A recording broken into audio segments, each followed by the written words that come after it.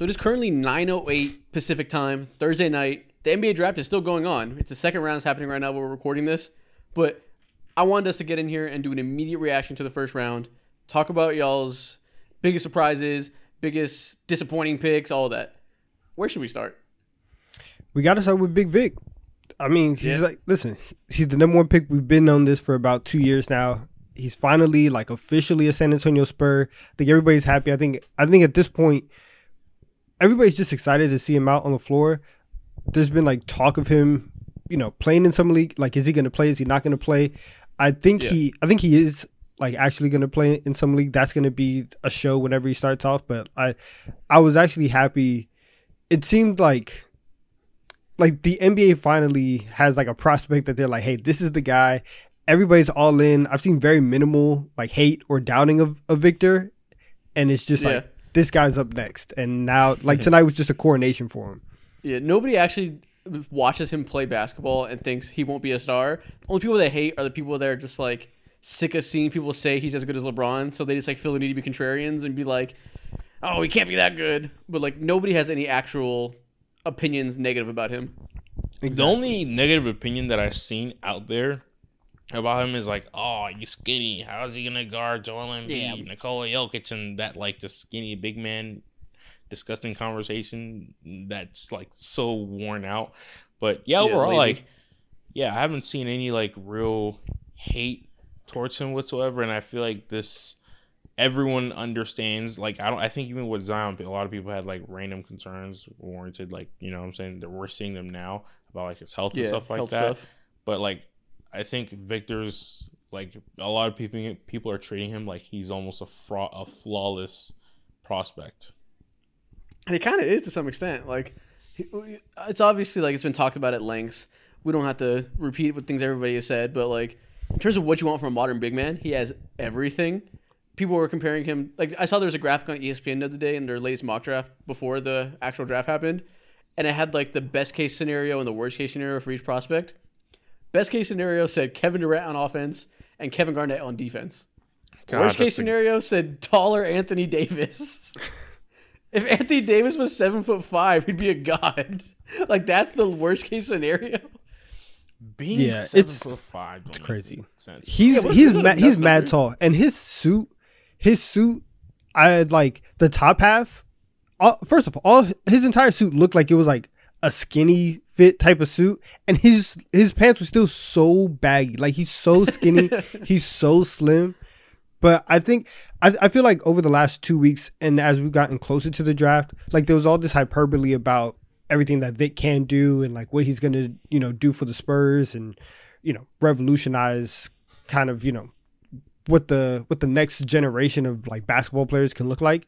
But at the same time, I think we've gone a step in the right direction and pulling back from these expectations. There was some conversations months ago where they're if he's not an all-time great, he's a failure, right? If he doesn't win Rookie of the Year, MVP in his first year, he's a failure, he's a bust, this and that. And I think we've gone in the right direction and saying hey, he's 19 years old, right? It's still good as we think he's going to be. It's still going to take a little bit of time. And so I think that's actually progress for NBA Twitter or for NBA Hive. So for the discourse.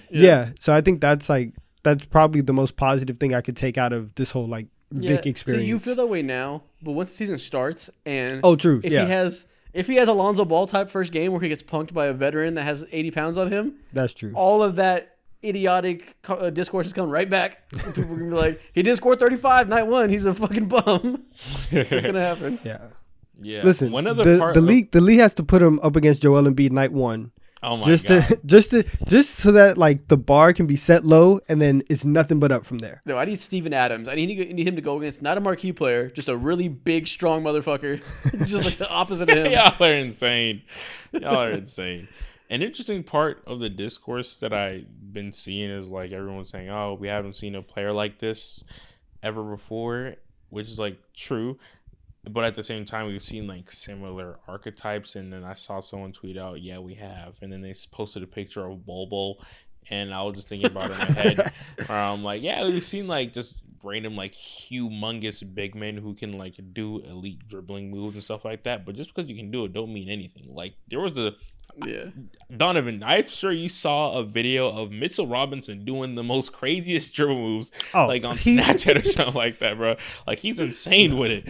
But that don't mean anything. And that goes for, like, you know what I'm saying? We've seen the Bol Bols, we've seen the Thon Makers of the world and stuff like that. But the key differences between, like, them and Victor Wembanyama is, like, first off, like, his ball handling is that he could do it in game. Athleticism is OD. Like, he literally moves like a guard, and he gets extremely low when he dribbles. Like, the wiggle he has is ridiculous. Yeah, most of these big guys, like Bol is not a fast person. He's tall and he moves like he's tall. Vic dribbles and moves like with the smoothness of the hips and everything, like he's 6'8". He looks like Jason Tatum when he dribbles. It's crazy.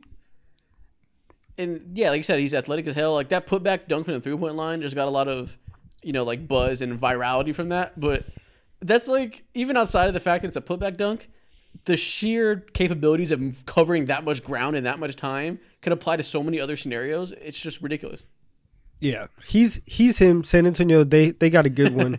And like I'm very excited to see, you know, what's going down with him. I think that was we've known for basically 2 years that he was going to be the first overall pick. Yeah. So the interesting part of the draft really came at 2 and 3 because we've been going back and forth for months on if the Hornets were going to take Brandon Miller, if they were going to take Scoot Henderson, and they end up, you know, Charlotte ends up taking Brandon Miller, Portland ends up taking Scoot Henderson, and that in itself was an entire discourse that we can get into, you know, trying to figure out like what the Blazers were going to do. But how do y'all feel about Brandon Miller going 2 over Scoot Henderson? I mean, I almost fell to my knees when I was live streaming on the TV. Like when I saw it happen, I was like, "There's no way like they're this dumb," you know. If I was, but then again, I dropped like a slight hint of truth. I was like, "Yo, but if I'm MJ, I'm nuking this place and I'm making a terrible pick. I'm making the wrong pick just so I can like throw my deuces up and just walk out like that." But I didn't like it. It's not a terrible pick, huh? What does he gain from that? Nothing. He gains absolutely nothing. It's about leaving that organization in shambles. Like, if just you're gonna spite, yeah, just out of spite. He doesn't gain anything. You're not a good person if you think like that. But it's not about that. But I don't think it's a terrible pick, but I don't think it's the right pick.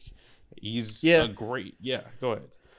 Yeah, I feel the same way. Like, everybody agrees. Nobody on Twitter thinks it was the right move. Everybody has been saying for the past few weeks, when it's been like very clear they're going to pick Miller the whole time, everyone's been like, this is a crazy fucking fumble. What are they doing? I think people have gone a little bit too far with it. People are acting like they drafted Denny Avdija over him, or like Scoot is like Steph. Like, Brandon Miller is a great prospect. Yeah. It's not like they drafted a bum over a surefire top 2 player in the world. Like, I would have picked Scoot too. I think the concerns over fit when you're at the point where you're at with Charlotte, where they have like one good young player, you shouldn't be drafting for fit. But if you're gonna do that, Miller makes a lot of sense next to LaMelo. He's at least in the same stratosphere of a talent as Scoot. Like, it's the, I guess, like Mo said, it's the wrong pick, but it's not absurd. People like don't know how to talk about, you know, it is. People on Twitter are lower on Brandon Miller than like the general consensus, and people don't know how to be lower on a player without like hating him, and they have to like immediately go the complete opposite way and be like, oh, he's a fucking bum. He's not gonna do anything. If they're gonna rue the day they didn't pick Scoot, I think Brandon Miller's gonna be a pretty good player. I think they'll be fine. Yeah, he's fine. He's fine. And I think another part of it is, at the same time that we, you know, kind of knew that Vic was going to be the first overall pick, for the last year and a half, we've kind of been told that, like, hey, Scoot Henderson would be the number 1 pick in the draft if it wasn't for Vic. Yeah. And so now that, like, Charlotte gets there and it's a deviation from the norm, now everyone's like, oh, my God, like they're losing their mind because they've been conditioned to think that Scoot Henderson is, like, surefire, the second best player in the world, and would be, you know, the first pick if it wasn't for this generational talent prospect that is Vic. So I think it's okay. I also think that it's the Charlotte Hornets, so any pick that they make, I'm probably going to assume that it's the wrong one, because they have, outside of LaMelo, they have one of the worst draft histories, especially under MJ. They have a track record of drafting the wrong guy at number 2. And so that's probably like that. Knowing that this is MJ's last draft, there's nothing to me that says, oh yeah, he made the right choice. And Charlotte themselves were on the fence. They were bringing these guys in for multiple workouts. Brandon Miller had a bad first workout according to them. They didn't really know what to do. even though that they said leading up to the draft that Brandon Miller was kind of the guy for them, it still felt like a shot in the dark, and it felt like they were doing the wrong thing, like Mo said. It wasn't a bad pick, but it was probably the wrong pick for them just because also, like you said, you're at a point where you don't have a full core, and so you should just take the best player available and figure it out. Exactly. You know, I feel like when it comes to like the overall conversation of do you draft for fit or do you draft for like the best player available, it entirely depends on what status your team is at. And for a team like the Charlotte Hornets, who are shameless, they're just not a good team whatsoever. Well, they actually weren't that bad. They had a couple like, you know, surprising performances and stuff like that. But overall, like in terms of young teams and where they stand at, they're towards the bottom. No one believes in like what they're building right now. And if you're a team like that, then the teams in this instance, you need to go for purely like talent and figure everything else out later. And I feel like the fit between them wouldn't have been that bad. Yeah, it wouldn't have been that bad. And also, Scoot's probably going to be better than LaMelo. Like, to pass on him, maybe they disagree. Maybe they had got him in their building. They scouted him more than we have. Maybe they just think Brandon Miller's just as good and can play with LaMelo. But I think most of the NBA world believes Scoot can be as good or probably better than LaMelo. So I wouldn't let the presence of LaMelo Ball prevent you from not getting that, because even if that doesn't end up being the case and they're comparable, look what the Kings did. They drafted the point guard with Tyrese Halliburton, and then when they got to the point where they realized that it's not going to work, got to make a choice, they traded one, and they got an all-star back.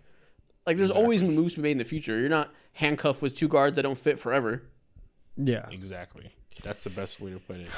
And so it just feels like a very Charlotte move. Oh, yeah. You know, their track record is disgusting. The moment the draft lottery came out and we knew Charlotte was at 2, immediately people were like, oh, they're not going to fucking take Scoot. They're stupid. Like, it is what it is. Like, it was expected, and they did exactly what we all thought they'd do. And you're still surprised because you look at them and you're like, you can't be like this much of who you are, right? Like at a certain point, you have to just listen to us for one time. We've been letting you do whatever you want to do. We've been letting you cook for 13 years. Please trust us on this one. Take Scoot, take the better talent, and keep it moving. And they just refuse. Yeah. But to be fair, Brandon Miller is going to be a really cool fit with LaMelo. Like having what do you want next to your star point guard? Every team in the league wants a 6'8" wing that can create off the dribble and play off ball and defend a decent amount. Brandon Miller does all that. Maybe he doesn't have like the top 10 player in the world ceiling of Scoot, but he does fill a need that every team is searching for high and wide. Like, it's impossible to find those guys. So if you have the position where you really believe in your young star point guard, you can get him that ideal running mate. You can get him a Jaylen Brown or Paul George Light, Brandon Ingram, whatever. It's not the worst thing in the world. Okay. Yeah, absolutely not. I think they'll be fine. But like, I don't know. The draft started after number 2, and we can talk about number 3 and the Portland Trailblazers selecting Scoot Henderson. You sound so sleepy. Yeah, he really does. He should be about the Portland. He should be sleeping. He should be sleeping on Portland. I think what Portland did was worse than what Charlotte did. Oh, what does that mean? I think Portland did.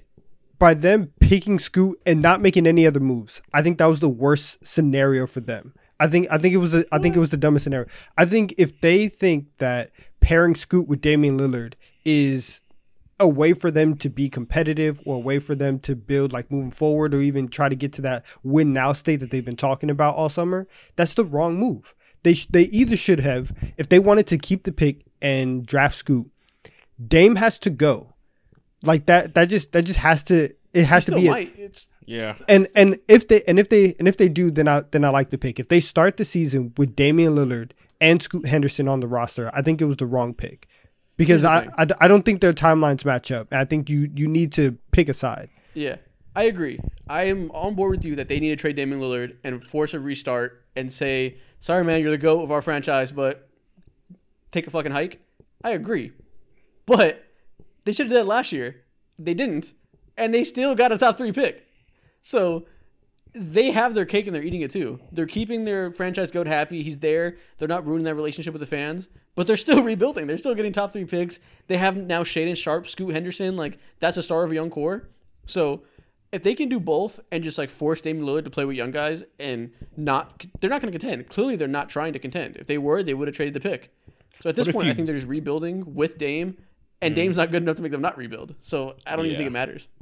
But I think that does matter because you're gonna do what, like, let's say a team like the Warriors done. You know, not to say like Jonathan Kuminga is gonna be a star, or Moses Moody's gonna be a star or anything like that. But there are plenty of examples that have been around in the past to where, like, because of the veteran talent that you have now, naturally, like, the rookies in your team and their talent are going to be suppressed. And so I assume, like, there's no way that they're going to be playing together in my mind. Like, that's just like, I'll be shocked. I don't even think that, though. I think they will.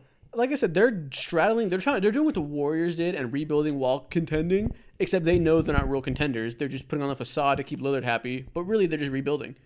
Because they're probably going to start together. And I don't even think it's the worst fit in the world. You have one guard who's an incredible outside shooter, pick and roll threat, and you have another guard who is an incredible passer and penetrator. Like, those skills complement each other. Lillard can do things off ball while Scoot gets his touches, and like, they don't have that at stake. Yes, okay. On paper you say that, and it fits.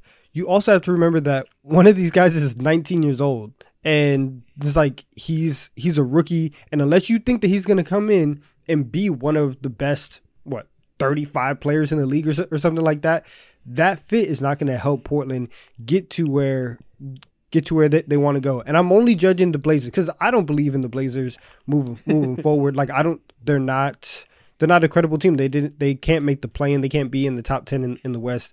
And so, but let's say if they start this year with Lillard, Simons, and Henderson as the three guys, right? And Sharp. One of them has to go. Like, one of them has to go. I think that they should either trade Dame, maybe even trade Simons to get just a little bit more depth and really go all in on this two-man backcourt.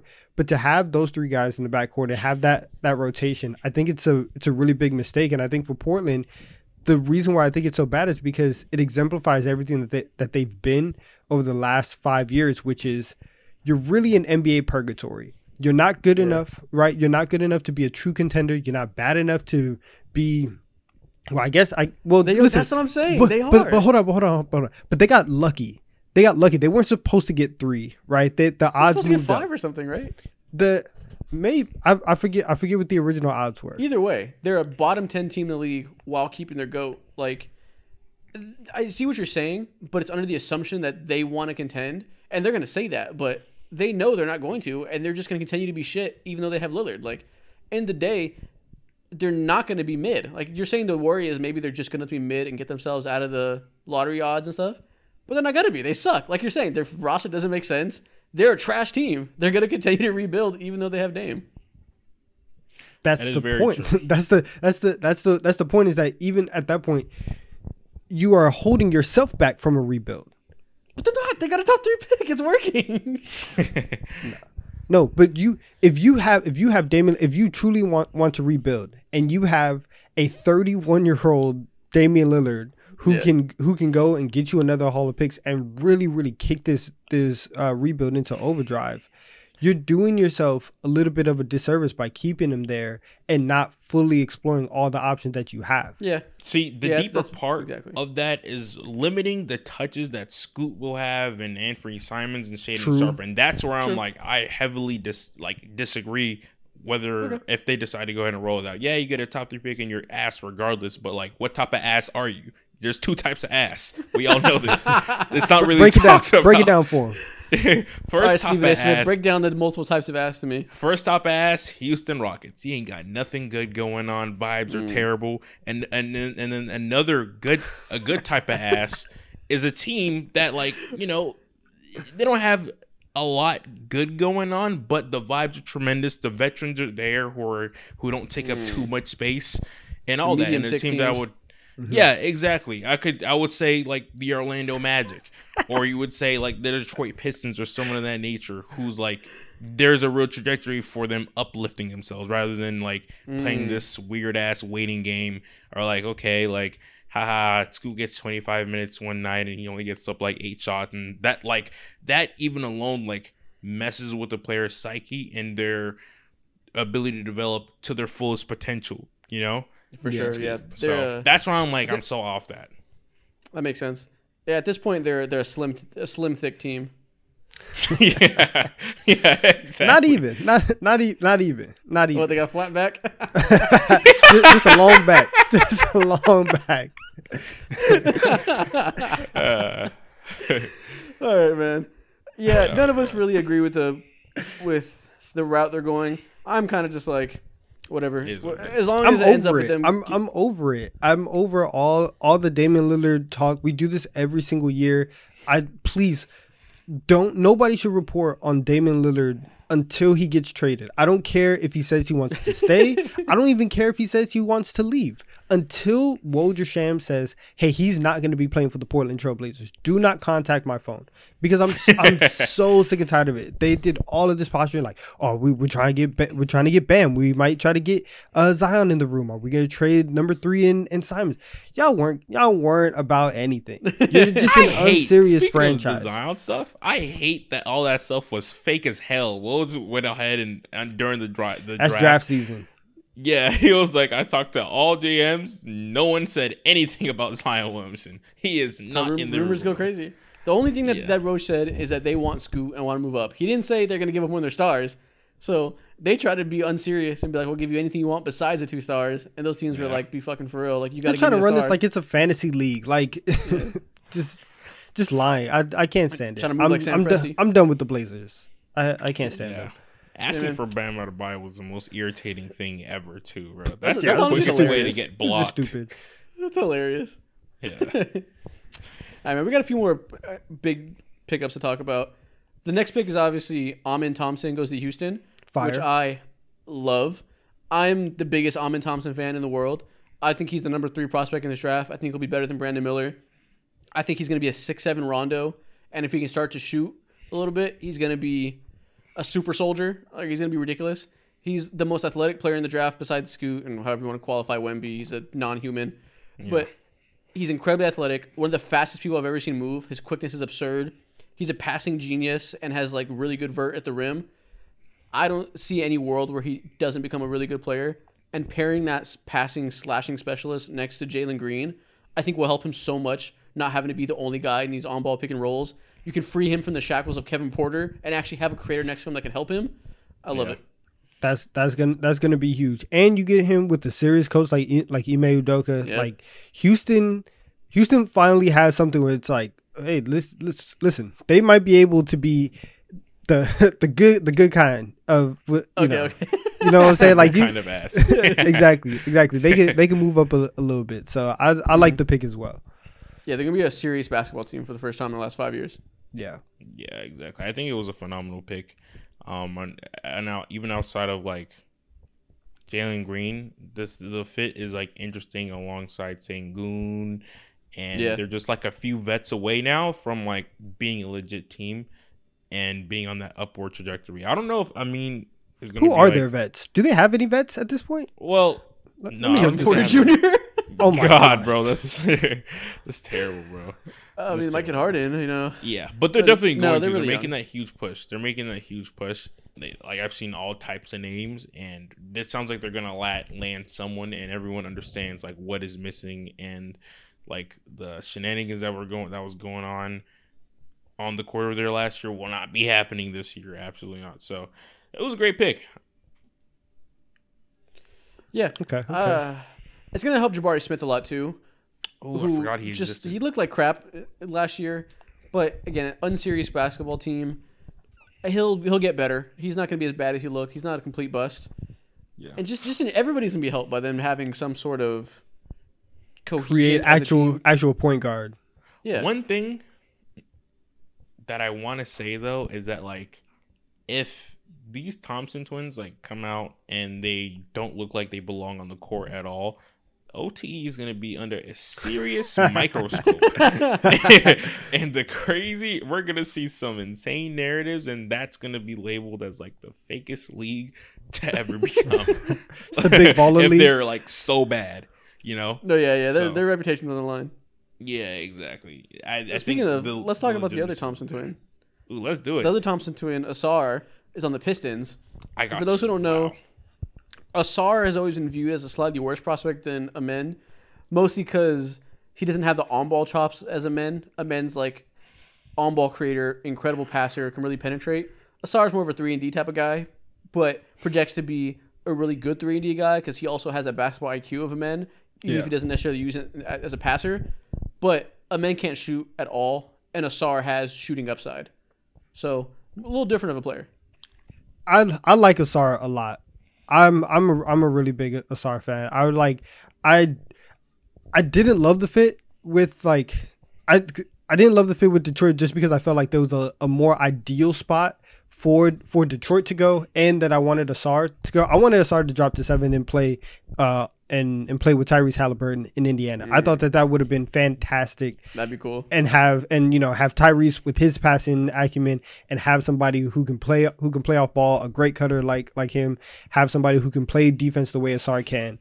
But for Detroit, I think it's going to be a very interesting fit with him and Cade coming back, and Jaden Ivey also growing, and you have a lot of guys who can create. But I'm also very curious to see the fit and how everybody's going to be able to fit into their roles. And for Asar, like you said, that 3-point shot is really, really going to have to fall this first year.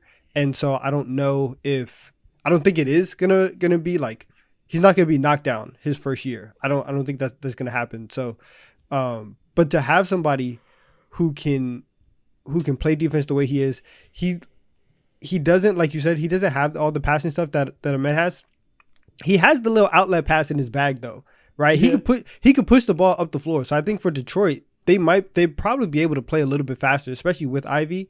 Like they're going to be a really, really fun team this year. For sure. Yeah. I didn't love the selection from Detroit, but it's a good player at the end of the day. And like players like him, literally all other 29 teams would take a player like him. So it's like not that big of a deal.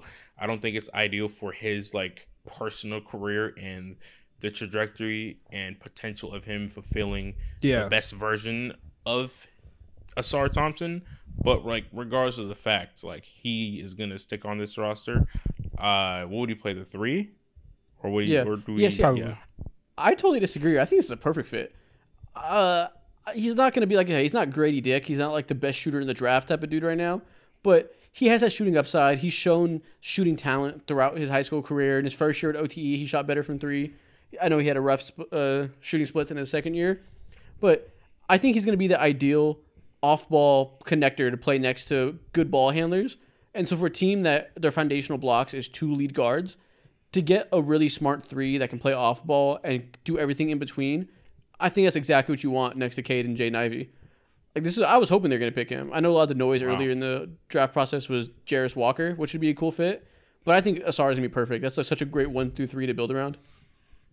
Yeah. Absolutely. I was thinking maybe I kind of like the fit with potentially Taylor Hendricks and going to Detroit, and them having somebody whose shooting is like a primary part of their bag. And so having that with Cade and Jada, I think that would have been very helpful to add to that young core, and then just figure out the connector piece later. Because at the end of the day, like even with Cade, they are eventually probably they're going to get to a point where Cade is going to be driving the majority of the offense. And so having Ivy there as the second guy, I don't think that they needed to put a lot of priority into figuring out that connector right now and investing, like the 5th overall pick in that. So that's the only difference. So to say connector, like he's going to play off ball. He's not going to be running pick and rolls. It's just like when the ball gets swung to him and he attacks a closeout, he can make plays happen, swing it to the right guy, knock down that shot, be a good cutter. Like I think it's hard to find that type of guy. Yeah, exactly. Like, I want to say that type of guy, like, it sounds like the golden boy of all that is, like, someone like Aaron Gordon. Everyone's talking about his process. Sorta. I wouldn't say he's, like, a connector, but, like, someone who just does the dirty work I'm thinking And in the athletic same Josh sense, I'm Hart like, right now. This is a connector. Josh Hart's okay. It's Golden State Iguodala. That's the real comp. Because the Thompson-Hills are also good defenders. They're long. They're 6'7", 6'8". Good secondary passers. Can play off ball. Defend the number one wing option. Like, that's the goals. For them to have the two lead ball handlers and then Andre Iguodala next to him. Yeah. Yeah. Listen, both of these guys are great, and their floors are extremely high because they have that length, because they have that defensive versatility. So I think all of us are high on the Thompson twins. So I'm really excited to see them get out there. Let's see. We got some more interesting picks in the rest of. We're just gonna go through the lottery. We're not gonna go after that much deeper. Yeah. But listen, we got to speed through these. We're getting into the middle tier. I don't know a lot about Anthony Black. I know the Magic, there's been reports they're going to trade one of Suggs or Cole Anthony because clearly they want another guard who became Anthony Black. So there's a logjam there now. I think they can trade either of those guys and be fine if they believe in Anthony Black. Cool. Trade both of them. Yeah, when I was streaming earlier today, I made an emphasis that when it comes to Orlando Magic, they have the three pillars of their franchise already: Wendell Carter Jr., Franz Wagner, and also, of course, Paolo Banchero. Paolo. Yeah, and so all three of those dudes, they're not going anywhere. The minimum that you need is backup positions or whatever. You're good. You're not drafting for that. The biggest question mark for them is obviously the two position, but at this point in the draft, you don't have, that's not there anymore. But other than that, it's the one position. I don't really trust Markelle Fultz, even though he had a phenomenal season. His history screams injury prone, and he's not he's a good fit, but he's not the most ideal fit around Paolo and all those boys. Now, I say that, Anthony Black, he's not the most ideal fit either, but he's a much better fit because, of course, he's just bigger, and the Orlando Magic are absolute sluts. They lose their mind when it comes to bigger people than their average position. So it's that on top of, oh, wow, he has something that these other people don't have. He has actual passing vision, and he's an absolute dog on defense. It's worth the pick, and I think he's a very good insurance plan for whenever this Markelle Fultz trial run ends. Amazing story, but I think Anthony Black, he's definitely gonna be one of the finishing pieces, one of the complementary pieces alongside all those three guys. I can see that. The problem is the Magic have a lot of guards, but none of them are set in stone, going to be a cornerstone. So if that's the case and you have a lot of guys that can go either way, there's no problem with picking somebody that you think has a chance to be that guy. Especially because they don't have a ton of positional needs. They have their 3 of the future. They have their 4 of the future. Wendell Carter might be their 5 of the future. Definitely is. Guard is all Franz, Paulo, and Wendell aren't going anywhere. You got to find those guards. So even though they got a bunch of them, you got to keep taking bites of the apples to find the one that sticks. Yeah. Exactly. Truly. Shout out to the Next up, we got. So this next one was interesting. The Pacers had the 7th pick and traded back with the Wizards, who moved up to the 8th pick in exchange for a couple second-round picks. Because the Wizards wanted to get their high-upside guy, their project that they're going to cultivate over the next few years of the rebuild, Bilal Colaby, who a few weeks ago nobody knew his name. But every year we had this one guy that rises up the draft boards in draft season. It happens in the NBA, happens in the NFL. This year was Bilal.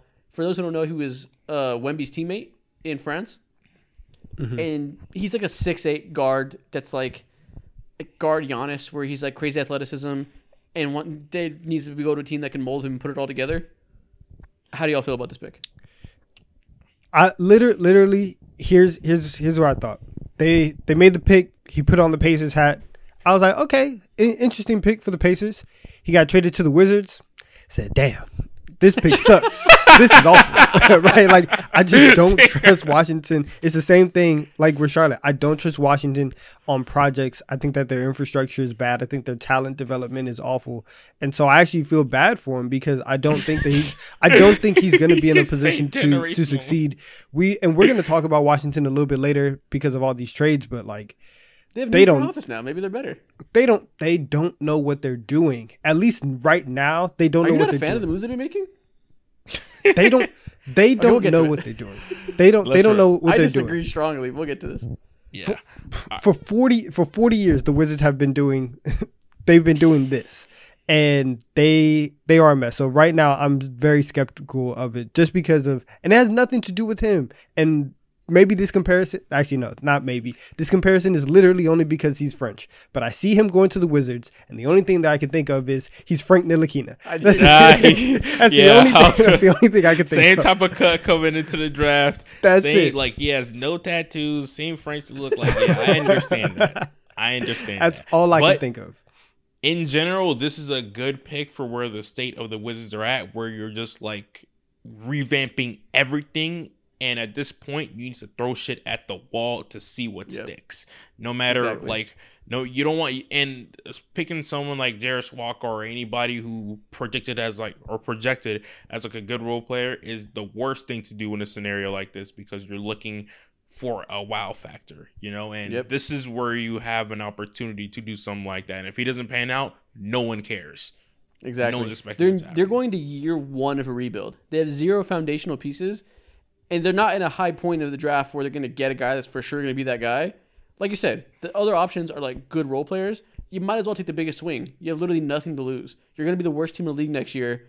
Why not take the biggest swing you can as early on for a guy that could potentially completely change your rebuild?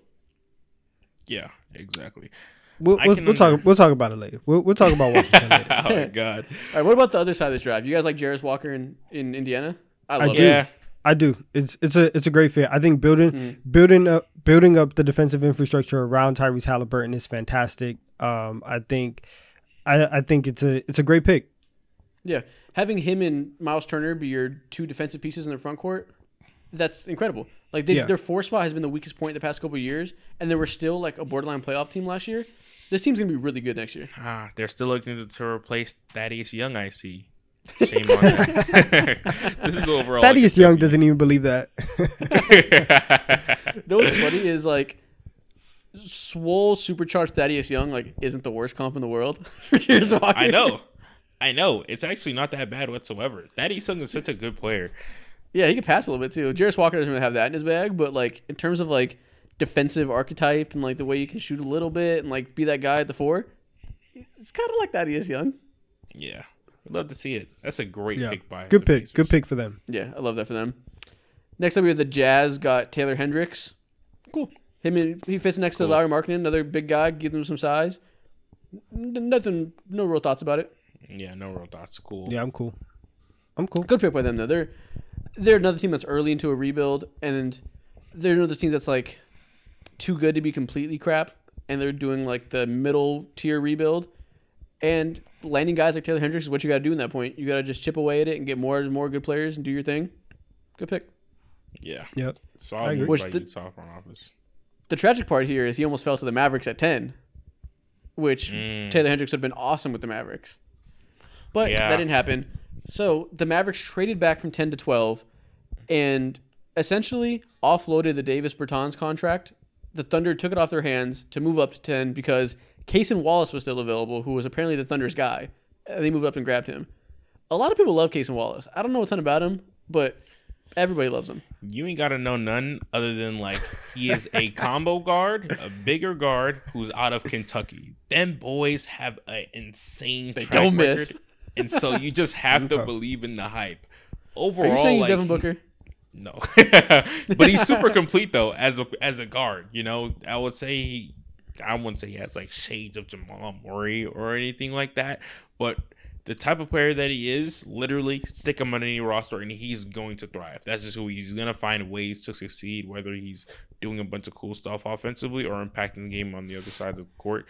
Overall, it's a great move, and I love it. Me personally, I thought that another team should have selected him because I think he has not a super high ceiling, but he has a great chance to be like a top 20, 15 point guard in the NBA or whatever. And so I like it. This is a fantastic move by the OKC Thunder. Cool. Yeah. So many people love him. Everybody I listen to says he's their guy. So like, I'm excited to see him. I don't watch college basketball, so I'm not familiar with him. It's not a prospect I got around to researching. And I look forward to seeing how he fits with this roster because the Thunder are going to be one of the teams I watch the most next year for sure. Absolutely. Playoff bound, baby. After that, we got Jet Howard to the Magic, which was a surprising pick for most people. I have no thoughts. Why was that surprising? I saw this dude play in person. This is So earlier when I was in the stream, y'all should really follow us on TikTok if you don't already. I was saying how, I was talking about the Lakers and how if this dude does end up falling, that he'll be a perfect pick for the Lakers. And I say the exact same thing for the Orlando Magic because he's a shooter. That's exactly what the Orlando Magic need. They have no solidified two, like we were talking about. Their guys are all in the front court. They have nobody in the back court to give them any real assistance or any backline. They have nothing to rely on whatsoever. And Jet Howard is a perfect type of player. He can create here and there a little bit, but mainly you just want him to fucking shoot the shit out of the ball. And that's what he is, and that's what he does. And I watched him play in person actually when I was in Indiana. And he was not as good as advertised by then. His draft stock was I saw his draft stock was really high. It was top 12, and obviously he ended up being that. But at that time, I was like, I don't really see it. Draft stock fell, and then the Orlando Magic went ahead and souped him up. I think this was a great fit and pick, and this is going to thrive there, to be honest with you, just with the nature of everyone else's play style. Yeah, it's great. Solid. I think the Magic are one of the most interesting young cores in the league. I'm a huge Paolo guy, so if it's a great fit and he brings them some spacing, I can't wait to watch them. Play-in bound next year. Let's do it. The last few picks, the Mavericks ended up getting Derek Lively, who great pick has for been them. described to me as JaVale McGee, but hopefully smart. Yeah, great. Listen, it's a really good positional pick for them. They've needed defense at the 5 for a long time, and then for them to be able to get that tonight and get off of Berton's contract and really free up a lot of cap space and get themselves some flexibility. I think that they had a fantastic night and something that they can be very happy about. So I'm good. I'm good with what Dallas did today. Yeah, it makes sense. It's always like a flip of a coin. I saw earlier listening to the Through the Wire draft show. I know Kenny made a point where he was like, listen, you draft these guys, and everyone says, oh, he might be Tyson Chandler, but he also might be Willie Cauley-Stein. So it's always kind of flip these type of guys. And that's so facts. So many of these just rim running bigs are either really good or really useless and out of the league. So we'll see where this one goes. Yeah. He's playing with Luka, so his job is going to be much easier. So I have hope that he can be a solid contributor for them. Okay. Yeah, last two picks. We got Grady Dick to the Raptors, who I know a lot of people were iffy on him because he's kind of a one-dimensional player, just really a shooter, doesn't have a high ceiling. That's but what they need. Yeah, the Raptors are running it back. Clearly, they love this fucking core, and they're going to keep them together forever. So adding a shooter on the wing, fine with me. Makes total sense. I feel like everybody needs some dick in their life, man. Grady Dick I wanted him on a lot of teams across the board. He would have been, I'm not good for Orlando, but he would have been good on a majority of any team. He's not anyone who you give an extreme low to or any extreme aspirations and goals. There's a bar, and he will meet the bar, and then that's that's the type of player he is. And you appreciate he'll be helpful for a team's bench. That'd be good. He'll round out a good team's lineup. I mean, listen, but I don't know if they saw him though, because if they saw the jacket that he was wearing, they probably wouldn't have picked him. Well, that jacket was wild. That was too much for me. Grady Dick, welcome to the TikTok abyss. You will be in a future draft video. We're flaming him. The worst decision of your life. If I would have saw that man and tried to enter the green room, I would have denied him in front of his wife or girlfriend and parents and all that. Not for Great player, that's funny. Yeah. To round out the lottery, we got the Pelicans taking Jordan Hawkins. Love it. Nice. Love it. On to the next topic. I'm over the draft. Yeah. We'll leave the rest of the first round and the second round for another day to talk about. Just because the NBA Finals is over doesn't mean that you have to stop using Underdog Fantasy. There's sports going on every single day all throughout the summer that you can make entries on, and you can make them on the app or you can make them online because Underdog Fantasy is the best and easiest way to play fantasy sports online. And if you sign up today using promo code TD3, Underdog will double your first deposit up to $100, which is free money to make more entries all throughout the summer, right before NBA season tips back off again. So sign up today using promo code TD3 and get in on the action with Underdog Fantasy. We have the thing that you saw the title hooked around, which we just haven't talked about yet. We have 3 really 2.5 crazy ass trades that happened in the past week, really. And we're going to do a little exercise where we're going to grade each trade from the perspective of every team. So this will be fun. Let's jump into it. I'm so ready. First trade, the trade that honestly rocked the basketball world like 4 or 5 days ago when it happened. The Wizards finally traded Bradley Beal a year too late, but nevertheless they traded him. He is now a Phoenix Sun. They sent him over in exchange for Chris Paul, Landry Shamet, 6 second-round picks, and 4 first-round pick swaps. And they sent back Bradley Beal and Jordan Goodwin, Mo's favorite player. He's lying. Yeah, he's totally lying. So first off, what grade are you guys giving the Phoenix Suns for this trade? The Phoenix Suns, they deserve C. like a C. Well, I was gonna say like B+. We're gonna have so much disagreement during these trade talks. I can't wait. Wow. Yeah, this is a C for me. I am not second round Let me say it picks. real quick. This is an A, by the way. An A. This is an A. A. Okay. First off, second round picks to me mean absolutely nothing. If you're talking about a rebuild, listen, Oh, no, congratulations. we're talking about the Suns. Oh, okay. Oh, for the Suns. My Yeah, bad. Okay. B Okay. plus. That makes sense. I was like, what are you talking about? Okay. But yeah, my bad. I thought we were talking about from Washington's perspective. No, for the Suns. Yeah, B plus. Okay. Yeah. A lot of people were down on this trade because if you watch that series against the Nuggets, nobody left it thinking, oh, this team needs a third star. What they need? Another shooting guard who thrives in the mid-range. Yeah, exactly. That's not their thing. So it's not the perfect fit because it doesn't really solve any of their issues. It doesn't give them depth. It doesn't give them a new playmaker to replace Chris Paul. Doesn't give them rim protection, anything they needed. But they were going to cut Chris Paul for nothing a week before that. And you can turn Chris Paul and a garbage shooting, not say garbage, but below average shooting guard and Landry Shamet into an all-star and Bradley Beal. You do that 100 out of 100 times. There's a big downside because the contract is ridiculous and it's your all-in move. But if you're going to have a skill set that's duplicative where you have your 3 top guys all do the same thing, I want that skill set to be being 30 points per game, 3-level scorers. Yeah.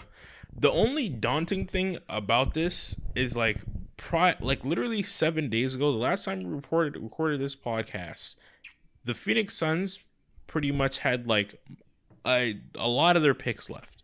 And now all that shit is gone. Like they don't have like Isaiah Thomas emptied the clip. It's all gone. And so that's like daunting because like of the situation and positions that they could be in. So I can't give them an A because no trade clause are literally like an abomination to the NBA world. So I love it for players, of course. I'm all for a player empowerment, but like in terms of like your organization and it warping the entire direction of your team, like that's why I can't give this an A because it can be very dangerous. Unless you win a championship, then it's worth everything. It's worth the pain and the struggle of trying to come off Beal and that expensive contract, and also him like green lighting and red lighting whatever team that he wants to move on to next potentially. But this is easily a B, like B plus, like you said. Because they had no other option. CP3 was finna get waived. That didn't end up happening. Like you said, he got traded to the Wizards for a short amount of time. And so, yeah, like this is like it was. I don't understand why people hate this, Donovan. And okay, I guess so it's time. I'll tell you why people hate it. And I said B plus. It's a B minus. It's a B minus for these reasons. One, Bradley Beal hasn't scored 30 points in 2 years. He hasn't like averaged 30 points in 2 years. He hasn't played more than 60 games in 4 years. That's the scary part. Right? Yeah. And you trade either trading or cutting Chris Paul, who also gets hurt all the time, and trading him for another guy who's making even more money than he is and who has a no trade clause. Like you said, has a skill set that you already have 2 other guys who do that on the roster. Like Chris Paul, say what you want about it. At least he filled a need that Phoenix had. So there's those 3 things. And I think that for Phoenix, they got the wrong guy out the building. DeAndre Ayton is the one who's supposed to be out because he's the one where he's making a little bit too much money for everything that they're asking him to do. And now you've really, really pigeonholed yourself into having these 4 guys they're going to try and trade Ayton. There's been some reporting that it's been like tough for them to find a trade suitor for Ayton, but you have really pigeonholed yourself into having these 4 guys campaign and then you, me, and Mo on the roster to try and win a championship, and they're going to have absolutely no depth. The second apron is going to kill them. So it's an all-in move. I appreciate like the gusto from them. It's probably for the wrong guy though, who I agree also gets to keep his no trade clause. See, here's the thing: is I 100% agree. All those problems are continuous to be problems, but there were problems before this too. People were acting like this trade created that. They were already going to have no bench, already have no flexibility going forward. The difference is they had a 40-year-old superstar, not even superstar anymore. They had a 40-year-old guard, and they replaced him with a 30-year-old one. The issues didn't get worse; they're the same. No, and exactly, and that's why it's bad. That's why it's bad though, because if the issues are the same, are the same, and they play the same, whether you're 40 or 30, they play the same amount of games, and now you just gave up half your draft to have the same problems. No, the thing is though, no, because that is under the assumption that they could have made a different trade for Chris Paul and got a better outcome that fixes those problems. The other outcome was sending him to Golden State for Jordan Poole. That is not a better outcome that fixes those problems either. So the reality is there was no answer that fixes this problem. So you can keep Chris Paul and run back the same formula that doesn't work, or keep those problems but get a better strength with Bradley Beal. Like, we're acting like they had a better option. They could have fixed those issues. No matter what, those issues are going to remain. Yeah. The only how you feel about this? I mean, I agree. I agree with Isaac. Those issues still remain, but like we have to be real. They couldn't have done anything better. Like there was nothing out there. Like if we're being real, if it's not Bradley Beal, do you want some other random player like who's beat up and about to be out of the league? Like, there's no way around this issue, and I think that what they did, I respect it. I don't know if I 110% agree with it because it will get you in very dangerous zone and very dangerous territory. But it's either you like just let go of CP3 or receive an all-star in return while having like maintaining some of your draft picks in the future with all these. How many pick swaps was it? Was it like 6 second rounders or 4? It was 6 second rounders and 4 first round pick swaps. That is what's terrifying to me. It's ridiculous. The no trade clause. And the pick swaps, because like Bradley Beal, like that's the only thing that I can't wrap my head around fully, because you're at the mercy of this dude. Like the entire future relies on him. So I don't know. So who's running point? Who's running point for them in the playoffs? Devin Booker. They're gonna do point Beal. Booker. I mean Booker. And now, Booker's done it.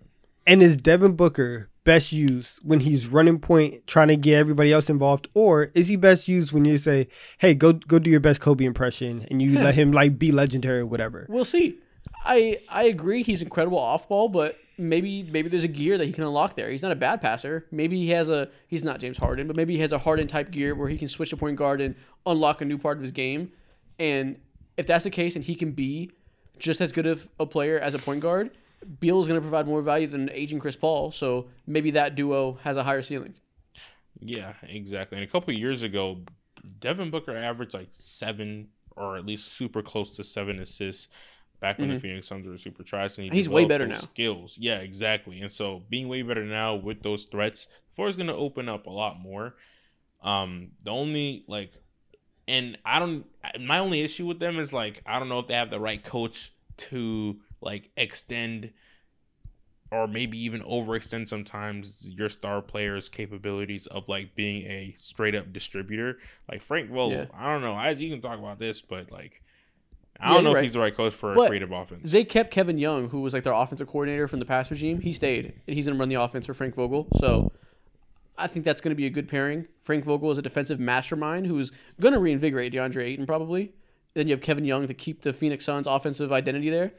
I don't have an issue with the coaching on that end. Yeah. So, but if it was just Frank Vogel, I'd agree, because Frank Vogel was not equipped for that. Yeah, exactly. That's a great point. That's a great point. Let's grade this for the Wizards now, because I know Donovan has some opinions. The Wizards finally moved off of Bradley Beal. It was too late, but keep in mind this is a new regime who, as soon as they came in, decided to do it. It's not their fault. The old GM is an idiot. what do you grade it from that perspective of like, yeah, a C. I don't think it's a great trade. Like you get Landry Shamet. All right, cool. Like he's just there. He's irrelevant in this trade. Yeah. The second round picks, I can send $500,000 to anybody and get another second round pick. Those things don't like move me if I'm Washington, if I'm starting a rebuild. The pick swaps are interesting, but I think it's very interesting that out of this trade and even the subsequent one that they made with Chris Paul, you trade your franchise player and you don't get a legitimate first round pick that is yours. Because even the pick that they get from Golden State is 7 years into the future and it's top 20 protected. Yeah. So it's not like you still don't get a great draft pick out of this, and you're at the mercy of how good is Phoenix in the future. So it's like, wait, is the 2030 pick from Golden State? Yeah, it's 2030. Yes. Damn, they have a 2030 pick. They have a 2030 pick from Golden State that is top 20 protected, and then they have a 2030 pick swap with Phoenix. Yeah. The thing is, though, these trades, these first-round picks aren't necessarily, like, they're probably not going to be taken by the Wizards. These are long-term trade assets that will get moved around by multiple teams multiple times, and it's appealing because that's going to be post-Steph. So that's a good asset. They're going to trade that again for a good player at some point. Top 20 protected.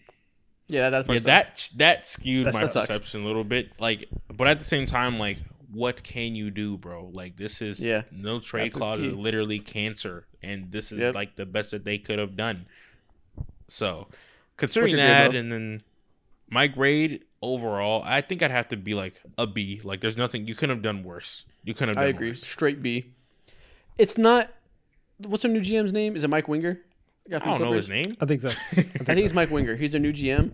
It's not his fault that the last brain dead regime didn't trade him last year and gave him the fattest contract in the NBA with a no trade clause, something no other NBA player has.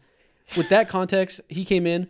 All he could do is say, okay, well, it's too late, but we have to start somewhere and just get the rebuild going. It should have been last year when Wemby was on the board, but he can't help that. So from that perspective of year one, all you can do is look forward and take the best case scenario in front of you. B+, B, like, they weren't going to get a good return for Bradley Beal. It was impossible. With a no trade clause, if the deal gave them too much, Beal would say, no, I'm not waiving my no trade clause. You got to let them keep some stuff. So it's kind of like the last deal where it's not a good outcome. On paper, it's a terrible return, but the reality is they were all going to be bad returns. So it's the best they could do. And they made the smart decision to just get rid of them and start the rebuild from the best case they could. I don't know what I'd want them to do better. They're just, They're in a tough spot. They're money laundering. That's what they're doing. I really believe that. And whenever we go through all of these trades, I look at the entire haul that Washington got back, and I have no evidence to believe that you guys are actually trying to win basketball games in the future. I think that they are laundering money, and that's like their main thing. But what could they have done better? Bradley Beal has a no trade clause and makes $50 million a year. They weren't going to get stars or great young prospects for him. Do you think it would be? Would you have rather like kept Bradley Beal? No, you got to start a rebuild. Like, we all know, Bradley Beal should have been traded. It should have been last year, but it wasn't. So the new guy said it's not optimal, but all we can do is take the sunk cost of losing out on that value and just move forward. Yeah, I need to know what the exact deal Miami had on the table. And I know. Like, I'm just curious. I know Bradley chose Phoenix over Miami. Yeah, right? that's and again, that no trade clause is crazy. But like, I just want to know what it is. I bet it was better. You're right. It was better. But Bradley said, I want to go to Phoenix. So they had to send to Phoenix. It's tough.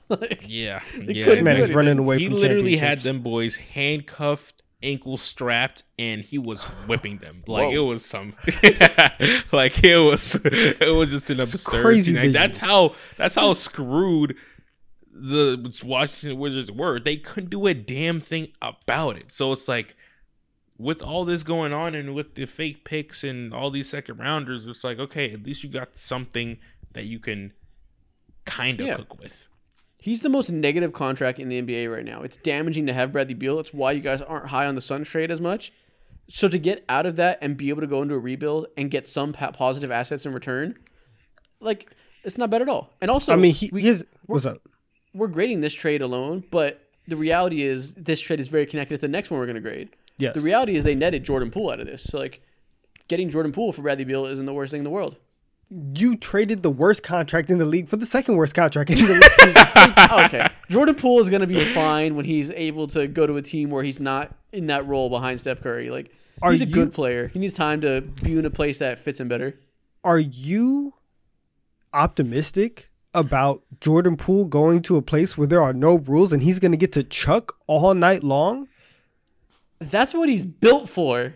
Yeah. That's Jordan Poole. He's in best. Him, bro. I need to see Kyle Kuzma get paid 30 M's a year and hoop alongside Jordan Poole. Nasty bro. That'll duo. be the nastiest brand of basketball ever. Okay, we'll get into this. Let's formally move on to the next trade.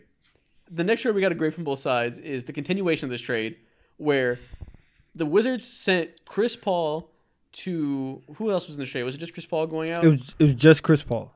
Okay, so he sent Chris Paul to the Golden State Warriors in exchange for Jordan Poole and a 2030 first-round pick. Was there additional draft compensation? It was Chris Paul. Chris Paul goes to Golden State. Washington gets back Jordan Poole, Ryan Rollins, a 2027 second-round pick, and then the 2030 first-round pick that is top 20 protected. Okay. So that essentially means we have to view this in connection to the last trade. Yes. So they essentially traded Bradley Beal for Jordan Poole, 2 draft picks, and Ryan Rollins, who's a second-round pick last year. Not a bad return. I think this is... Chris Paul is worthless to a lot of NBA teams, and they got... say what you want about Jordan Poole. I don't love him either, but they got a young asset who has potential and a first-round pick for an aging Chris Paul who a lot of teams would have just bought out. The guys who leave Golden State, like James, is one of the reasons why I'm fairly low on James Wiseman. If you cannot thrive in that situation, especially Jordan Poole, where they were ready to give him the keys to the second unit, right? Be baby Steph, all of this stuff. It's not like they were handcuffing him the way that they're doing Kuminga or Moody and they're not giving him playing time. Jordan Poole had every opportunity to shine in Golden State and play alongside the easiest person in the league to play next to in Steph Curry. Maybe Jokic, right? Whatever.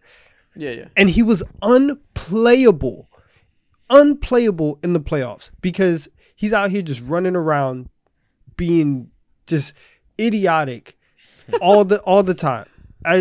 I'm not high on Jordan Poole going to Washington where he's not going to have any type of structure and he's just going to chuck. You don't have to be. But him and a first-round pick has more long-term value than Chris Paul. I'll tell you that. Yeah. Mo, what's your grade for this, Mo? For the Wizards? Yes, for the Wizards.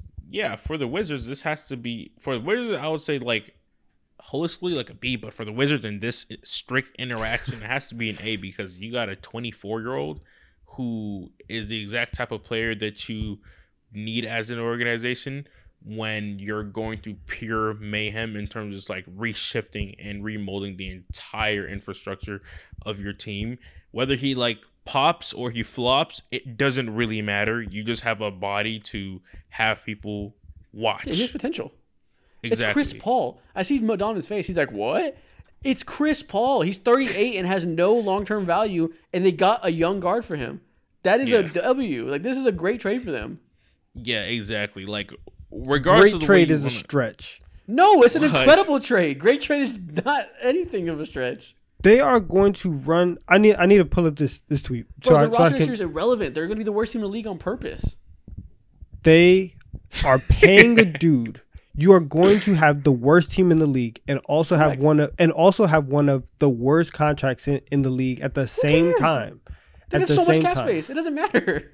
Yeah, who cares? Who's going to Washington? Listen, we talk about all the teams. It's the same as saying like, oh, the Minnesota Timberwolves have a whole bunch of cap space. Nobody's going to Minnesota. Nobody's going to Washington. I understand that you would like to have flexibility. Every NBA team wants to have flexibility. Washington needs to do something a little bit different. I think for them, getting an erratic 24-year-old who is just going he's going to be like we are going to watch the Washington Wizards next year, and it's going to be very similar to how the Houston Rockets have been playing basketball for the last 2 years. Bro, yeah, they're year one of a rebuild. When I say they have cap space, I'm not saying they're going to use it to get stars. It just means that Jordan Poole's contract is irrelevant because it's not going to hamstring them in any way. They're doing nothing with that money. It doesn't matter. They're losing games on purpose.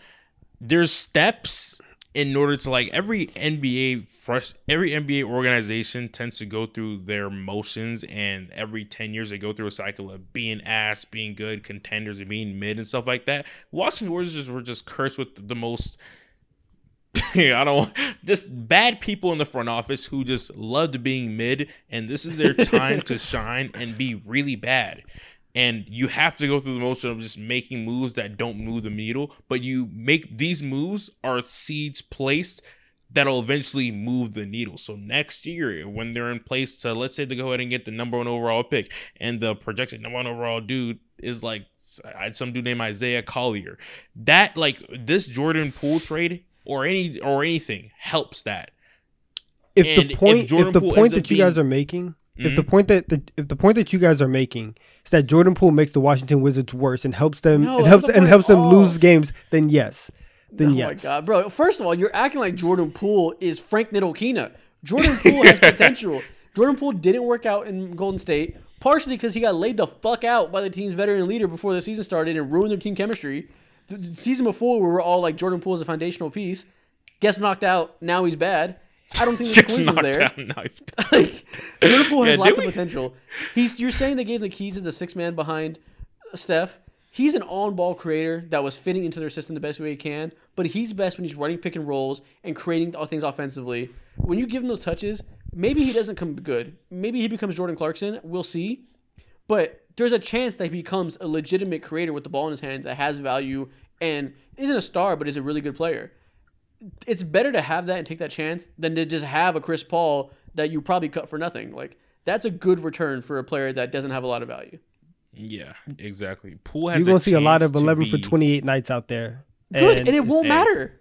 It has no consequence because they're going to be bad anyway. Yeah, 11 for 28 or 25 for 28, they're still getting top 3. It doesn't matter. Yeah. But if you see that, if you see him shoot good, you take that with not a grain of salt, but you take that, and then you see where he potentially might fit in with your future. That's the entire thing. He's young and the potential's still there regardless. That's all it is. When you're in this position where you're starting a rebuild, you just got to throw darts at the board and see what sticks. And Jordan Poole is a worthwhile dart to throw. Like, that is a bet that has potential. Yeah. Nah, I disagree. So you just hate that man. Damn. Have you ever it's not even worth the risk. He should be in China. Yeah, exactly. God, man. Okay, though, but I didn't give a grade. I guess an A. Like, I think it's a great trade. It's an A. They turned CP3. They turned nothing into something. Yeah. Let's grade this from the Warriors' perspective. Because this is a weird ass move for the Warriors. That isn't horrible, but it's weird. It's like you can see it, but CP3 is like quite literally the inverse of Warriors basketball in terms of how they like to move and also their stuff. Yeah. Best way I can say it is weird. Oh, sorry, go ahead. No, you're good. It's weird. Like the last time I saw a guard who's not even a similar mold to CP3, but like he likes to have the ball in his hands, like I don't know, Sean Livingston, like who's deadly in the mid range. That's it, bro. That's it. Yeah. So it's weird. Best I can say it makes no fucking sense. But if you think about it hard enough, you can figure out a way to make it make sense in your head by saying they're trying something different and they're zigging when everyone's zagging, or no, they're zigging when you'd expect them to zag because they always zag. You know what I mean? Yeah. Like it's just different from what you'd expect from Warriors basketball. But if you view it as like they're changing up their style, it could make sense. I don't know what to grade this, but either. But like I can kind of see the vision. I think for them, I think the person who honestly benefits the most out of this is Jonathan Kuminga. I think because I think like for Chris Paul to thrive in this backup point guard role, you throw Kuminga in there and have Chris Paul teach him how to navigate a pick and roll and have his athleticism, him being an actual lob threat, and maybe turn him into like a DeAndre Ayton light type of thing. You might be able to unlock something, and just in terms of like a lob threat in terms of like how he's working with Chris Paul. Yeah. let's see, like you might be able to figure out a little something and just get a little bit more out of him. But but that's like one of the only pluses that I see.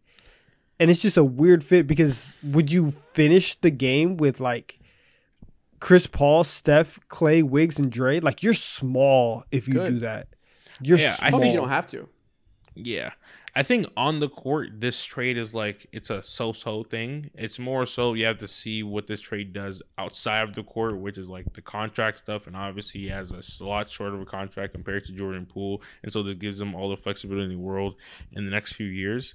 And that's like the biggest thing about it. So I guess in my mind, they saw that, hey, we get to free ourselves from this treacherous Jordan Poole contract. And we have an opportunity to bring someone on who can be useful to us. Not only on the court with, like, you know, Jonathan Kuminga and Moses Moody and setting things straight and feeding Kevon Looney instead of him just standing there awkwardly sometimes. Like, they can just go ahead and throw them in and add another layer of our offense and throw teams off and have something that's unschemable or whatever. So I'll give this a C+, maybe B- if I'm being generous, because it's not a great move. It doesn't enhance their strengths like you want a lot of deals to do. Like every team has an identity. You want them to do something that can strengthen that identity normally. This goes against what they stand for normally.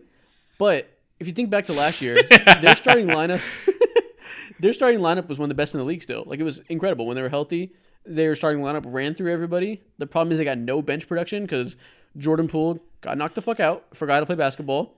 Jonathan Kuminga didn't make a leap. Moses Moody wasn't quite ready. Wiseman didn't give him anything. They lost GP2 for first half of the year. Otto Porter wasn't there. Like they never got that bench production they had in their championship year. So they didn't need to make a move in their starting lineup. We know that group is going to be amazing. So the answer is, how do you fix the bench? And I think getting one of the best playmakers of all time, who's washed, granted, to run that second unit and potentially be very overpaid to do so, but be there to fix your exact one weakness, it could work. It's strange. It's a weird way to get there, but it could be like a really smart move that ends up working despite being very unconventional. Yeah, it's so weird. It's that's kind of that's the only way I think any of us can describe it, and I really just have to see how it looks to really grade it and get like an actual view on how this is going to go. I was shocked. I was so shocked when you open up your phone and you're like, Chris Paul to the Warriors. What is going on?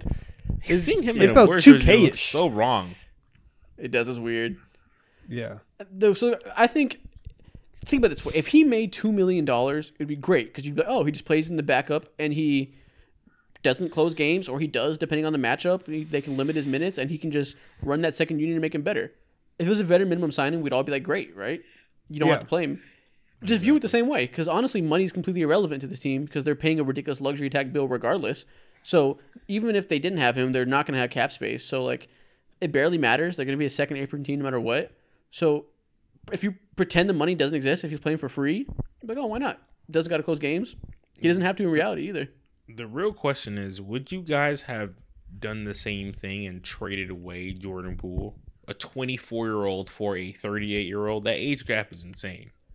Well, yeah, kind of. So you had to make a move after what happened at the start of last season. Like Jordan Poole and Draymond Green couldn't coexist for another year, and everybody kind of said for the entire time, like, hey, this kind of like that punch messed up our entire season, and you saw the effects that it had on their defense, on the second unit, on their whole chemistry, and you turned a title team and a team that won the championship that was down 2-1 into a team that couldn't win on the road because they just weren't connected. So, yeah, somebody had to go, and it's probably going to be the guy who's only been here for 3 years rather than the defensive anchor who's been here for a decade.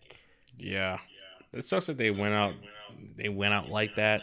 And damn, Poole, you got punched and you got shipped out of there. That's tough, man. You're literally the odd stay losing. Out. Yeah, exactly. And so now I guess it's just all about how they decide to. I agree with you in terms of like this could also be a huge boost for Jonathan Kuminga and Moses Moody, because I think that's like one of the main things that you want to get out of this trade. I think I saw something, a report out It's one of those most relevant points. You know how role players request trades and stuff like that? I could be wrong, but I feel like I saw something about that with Jonathan Kuminga. And so if you see that, you know what I'm saying, you have these lottery picks who you could have traded a long time ago before you even won the NBA championship in 2022, I believe. So now that you kept them and they're still doing a whole bunch of nothing because you're giving them no minutes, like it's like now or never with them, you know? So yeah, it's just really awkward. I think for them, it's not necessarily giving up on Jordan Poole because they had a rough year. I don't think they're reacting that harshly. I think it's more, like I said, they knew their starting lineup was great, but their bench was ass. That bench was led by the backup point guard being Jordan Poole, and he's just not really equipped for that role. He's not a playmaker, and they need somebody to elevate that, or at least that's the way they felt, is that they could sacrifice him to get a guy they think that can fix that one issue.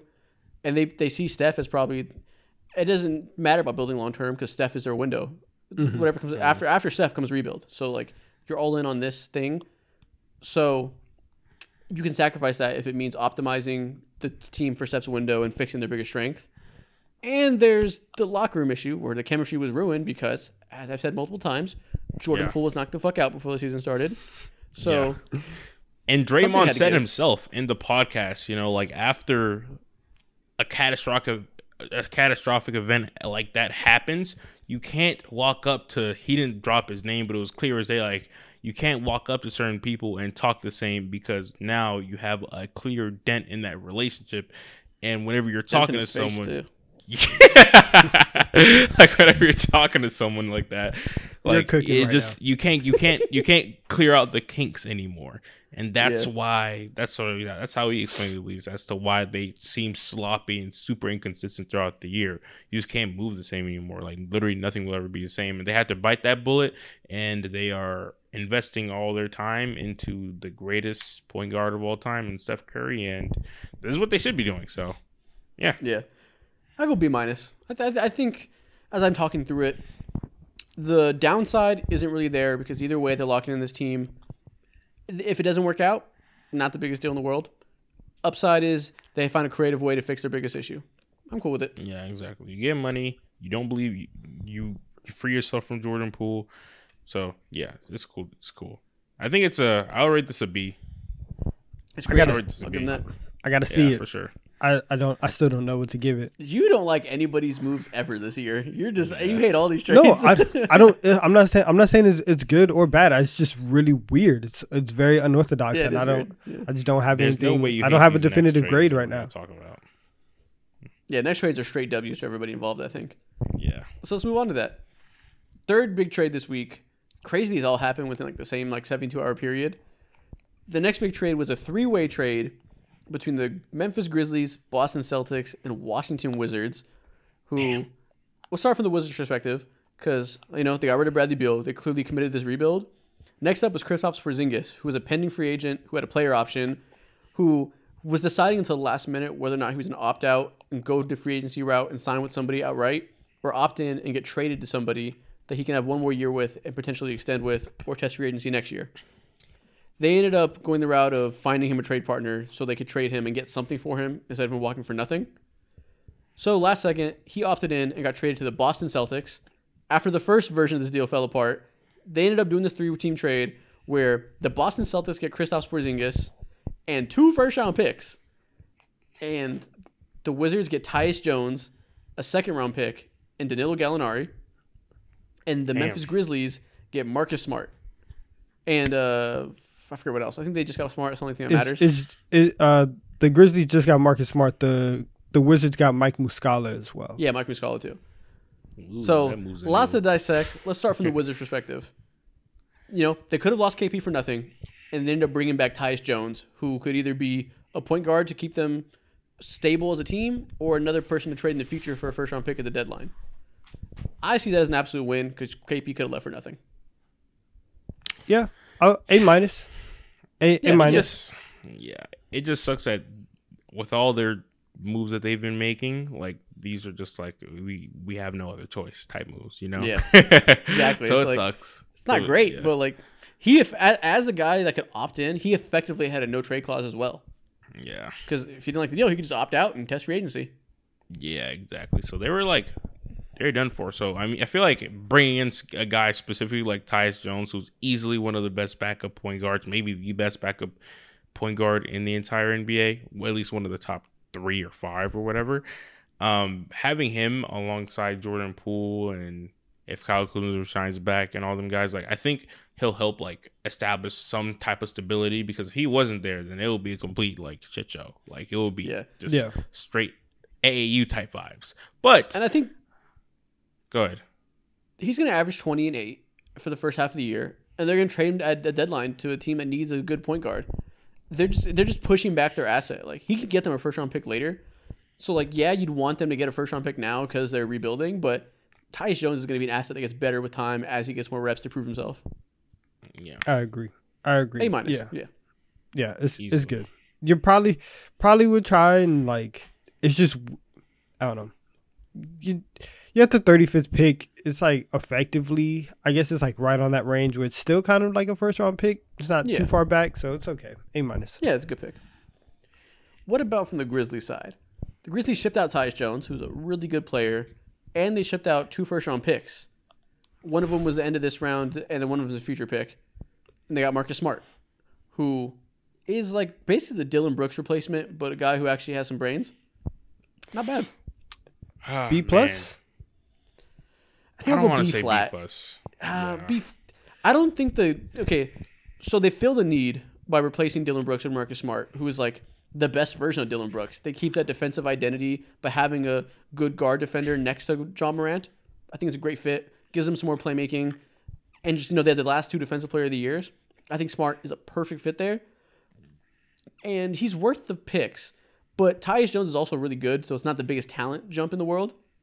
It's like you're replacing somebody, but at what cost? I'll go B. But I think where Marcus Smart's value comes in is that Memphis is still very, very young, and you get an adult in the room, you get a veteran who's been there, who's been to the finals, right? You get Marcus Smart, who's been in all these situations, and even though that he's not going to be the one that's leading your team in shots or anything, he knows how to play his role, alongside stars. So once Ja comes back, it's perfectly fine. So I think that's kind of something that they've been missing. And so now you have Marcus Smart and Steven Adams as your 2 vets on the team who have, experience and done this before. And I think that's something that Memphis really, really needs. Yeah, exactly. Considering a couple months ago, they literally threw like 5 or 4 first-round picks at the Toronto Raptors' face for OG Anunoby. They're on their knees begging the Raptors, Masai Ujiri, for OG Anunoby. And if you don't do that, if they didn't do that, I think this is like the second best thing they could ever ask for, and possibly it might even work out for them even better because you're not giving up an egregious amount of picks. It sounds like they're just pick happy. They have all their picks, so I think moments like this is where you're supposed to cash into it. So it's not a good feeling. Like, damn, I just gave up 2 first-round picks for fucking Marcus Smart. But at the same time, like Marcus Smart, he comes with a lot of intangibles. Yeah, I just had you could not say that word. Yeah, I can't. But like Donovan said, there's a lot of stuff that's not accounted for on the court, even though he's super talented, that the Memphis Grizzlies specifically as a team need more than anyone else in the entire league. And so this is like a huge W. This is a huge W for them. Bro, end of the season, we were talking about, is their culture dying? Like, is a team built on culture? John Morant's doing John Morant things. Dylan Brooks is an imbecile. Like, Marcus Smart is going to save their culture. Like, that matters a lot for this team. Yeah, it's a big pickup for them. Yeah. No, yeah, I'll give it A-. I agree. And the thing is, too, they were talking earlier in the offseason, not in the offseason because it's just started, but like a week ago we saw reports that they were going to find Tyus Jones a trade to be a starting point guard. He probably asked for that. So, like, he probably wanted out from that role. So, I'm talking about, like, it's not the biggest talent upgrade, but if he didn't want to be there, you don't want him there. You know what I mean? Like, so they upgraded for sure. Is it worth the first two first-round picks? You can decide, but the fit is perfect. Exactly. And something I want to say too about like, overall team building and stuff like that. There's going to be times where you need to trade picks because there's no room or no necessary need for any individual position. Teams run across this all the time. And a lot of teams either force feed themselves into like awkward positions or they like key in cash in just the right amount of picks, or maybe too much, like what they tried to do earlier. And moments like this is where it's like, okay, two first round picks, considering what he does, it is worth it. For sure. Yeah, you acquire assets to eventually use them to upgrade your team, and this is the type of move you do. Exactly. Yeah. True. Brilliance. Okay, let's talk about the most interesting part of this now. Oh, Mo, what's your grade? For the Boston Celtics? No, for the Grizzlies. I don't think you gave a grade.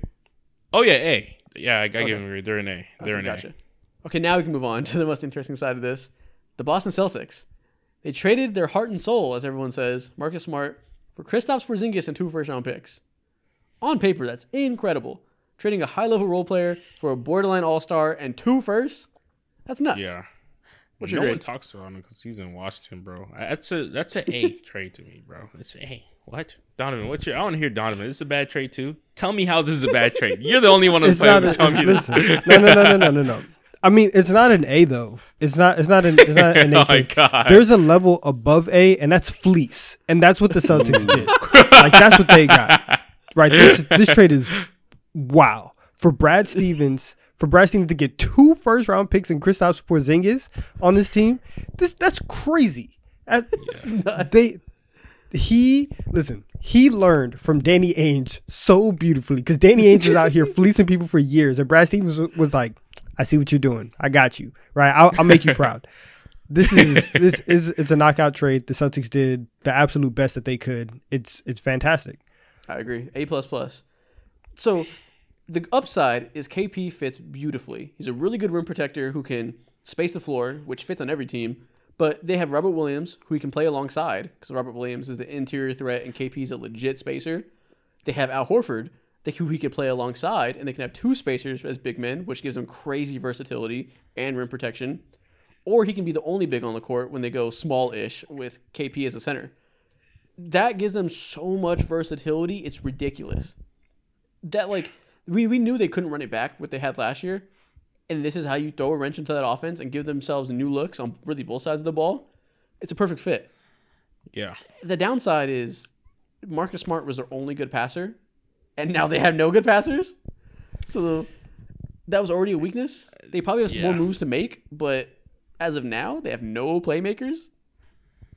I mean, you're really leaning into Malcolm Brogdon and Derek White trying to, run this offense. And I guess this is also the thing that we've talked about with Tatum a lot is that they have tried to make him into this all-encompassing, hey, we're going to run everything through you. You're going to set up the offense. This is their way of saying, Tatum, we're going to push you into these situations to be uncomfortable, and we're really going to lean on him. So I think for Tatum, we're probably going to see maybe one of the best versions of Jason Tatum that we've seen up until this far. I know. Listen, I know he's not like I'm not expecting him to make some type of leap where he ends up at like James Harden, where he's averaging 8-9 assists a game, but handling the flow of the offense, I think we're going to see a more comfortable Jason Tatum just because he's going to be in that position every single night, and I think he's made some strides in his playmaking. Yeah. So another little minor bump might be the difference. Okay. I made a video 2 weeks ago where I talked about why this team isn't going to work because Jaylen Brown and Jason Tatum as a duo are not either one of them high-level playmakers, and I said they should probably trade Jaylen Brown for a high-level playmaker. I also said in that video if they don't want to do that, they got to trade Marcus Smart and find a way to get a point guard there because I don't think that they should be trying to make Jason Tatum into a point forward. That's just not his game. And I like this KP trade, but if they don't make any other moves, I think they'll be fucked because that means they have to treat him or Jaylen as playmakers. And I think that's the opposite direction they should be going. If they saw last year team play out and said, we need less passers, we need the more Jason Tatum passing reps, I think that's a complete wrong takeaway. So I'm not going to overreact yet because they have more moves to make. They can get a point guard in here by doing more trades. But that hole is more glaring than it was before. And it was already glaring. They should have somehow, I don't know how this would have worked, but Tyus Jones on this roster would have been so nice. Screw those picks. This would have been a beautiful A++ trade because this affects now. Of course, those picks are super nice and all that, but like that fills a direct void. Like, yeah, like you got KP and that just makes your roster somehow they're already like one of, if not the most versatile roster in the entire NBA. This puts them even over on top of that. So, but still, like the same issue lies like about Jaylen Brown and Jason Tatum, those two being the face of your team, and you know what I'm saying, they're being a real like deep dark hole of a true playmaker there. And so it's just awkward still, but it's like very enticing. Yeah. And again, it just lies upon the shoulders of Jaylen Brown and Jason Tatum, and what type of leaps can they make as individual playmakers. You know what's crazy? The first version of this trade they tried to do was sending Malcolm Brogdon out instead for Kristaps Porzingis. That got vetoed because the medicals on Malcolm Brogdon came back once the Wizards saw it, and they were like, "Oh, this guy's not healthy at all. His elbow's falling off the bone. We can't take him." If that didn't get vetoed, they would have got KP for Malcolm Brogdon. It would have been an insane steal. And then I have a feeling they would have did the Tyus Jones trade for Marcus Smart, because clearly the Grizzlies wanted Smart. So they could have had KP and Tyus Jones on this team. I feel bad for Marcus Smart. I really do, because Jaylen Brown can't go left, and now Marcus Smart has to go babysit John Morant. Like I feel bad for him because of that. Like that really sucks. That really sucks. Yeah, well, the problem is he doesn't go left that well either. So like one of them had to go. Yeah, like for true. All things, they all do a lot of things well. Neither one of them are great dribblers, penetrators. Like that duo was the problem next to Jason Tatum, and something had to give. Well, could you fucking imagine if they would have got KP for Brogdon? But that would be insane. Disgusting. That would have been insane. And then Tyus Jones and 2 first-round picks for Smart. They would have been cooking. But at least they put themselves in a position to like grab that true PG whenever like the second they come out in the market with these 2 first-round picks. So yes, it sucks that they didn't land him, but they're in an even better position to eventually land that. So I mean, it's a good move. And also KP is not gonna he's not deathly attached to your roster because he's a free agent next year. So yeah, I mean, it works out all around. And if for sure. Yeah, so it's a great trade. Good for them, man. I still think Jaylen Brown's not going to work long term unless they somehow get a really high level point guard, but I don't know how they're going to do that, but we'll see. They're going to give Jaylen Brown that Supermax extension in a couple weeks. Yeah, man. Those are the 3 trades. We got the grades for everybody. Oh, wait. You don't want to talk about the Clippers at all? I don't. The Clippers didn't make a trade. The Clippers were in the original trade. They got vetoed. Oh, you're right. They didn't make that trade. I don't know why. Yeah, they were supposed to get Malcolm Brogdon in that 3-way trade, but they said, listen, we have too many cripples already. We can't deal with the guy who has no elbow. They sunk That's it. Hilarious. So just real quick, would you give Paul George that $200 million extension? No. Is Paul George up for an extension? I didn't even know that. No, I think he will be like soonish. I think he'll have an opportunity to sign that. It's nothing personal. Yeah, no. There's no way I'm maxing Paul George and Kawhi. Yeah. See, I'm not doing it. During the live stream, I was over here spraying the Paul George and Kawhi propaganda to Portland if Portland decided to unload the clip and give the Clippers every single thing that they have in their goddamn wallets. And I was like, that would be really fun. And that's something I would do with Portland if they're like stupid enough to try to keep Dame. Do that. Because Kawhi Leonard's trade value is not going to be, weirdly enough, not that high. Yeah. We'll see, man. I don't even want to get into the Clippers. There's so much at play there. Yeah. That's another podcast for another day. Y'all know what time it is? What time is it? I think it's TikTok time. Look at the crayon eaters. They're all around with their crayons eating them. As always, we're going to start with the draft. You know what it is by now. This time we're going to do a draft of only players that played with LeBron at some point. Let's get into it. Every player's going to be in their prime, so this should be interesting. He's had to play with a lot of guys. I think I have the first pick. Mo had it first last time, so Donovan, you're second. Mo, you're third. Okay. Which sucks, as third is the place to be in this draft, but it really is. Okay, so let's draft NBA lineups with only players who played with LeBron at any point in their career, and everybody in their prime. Ooh, first pick is an interesting one. It can go a lot of ways. Yeah. Right. First pick, give me Dwayne Wade.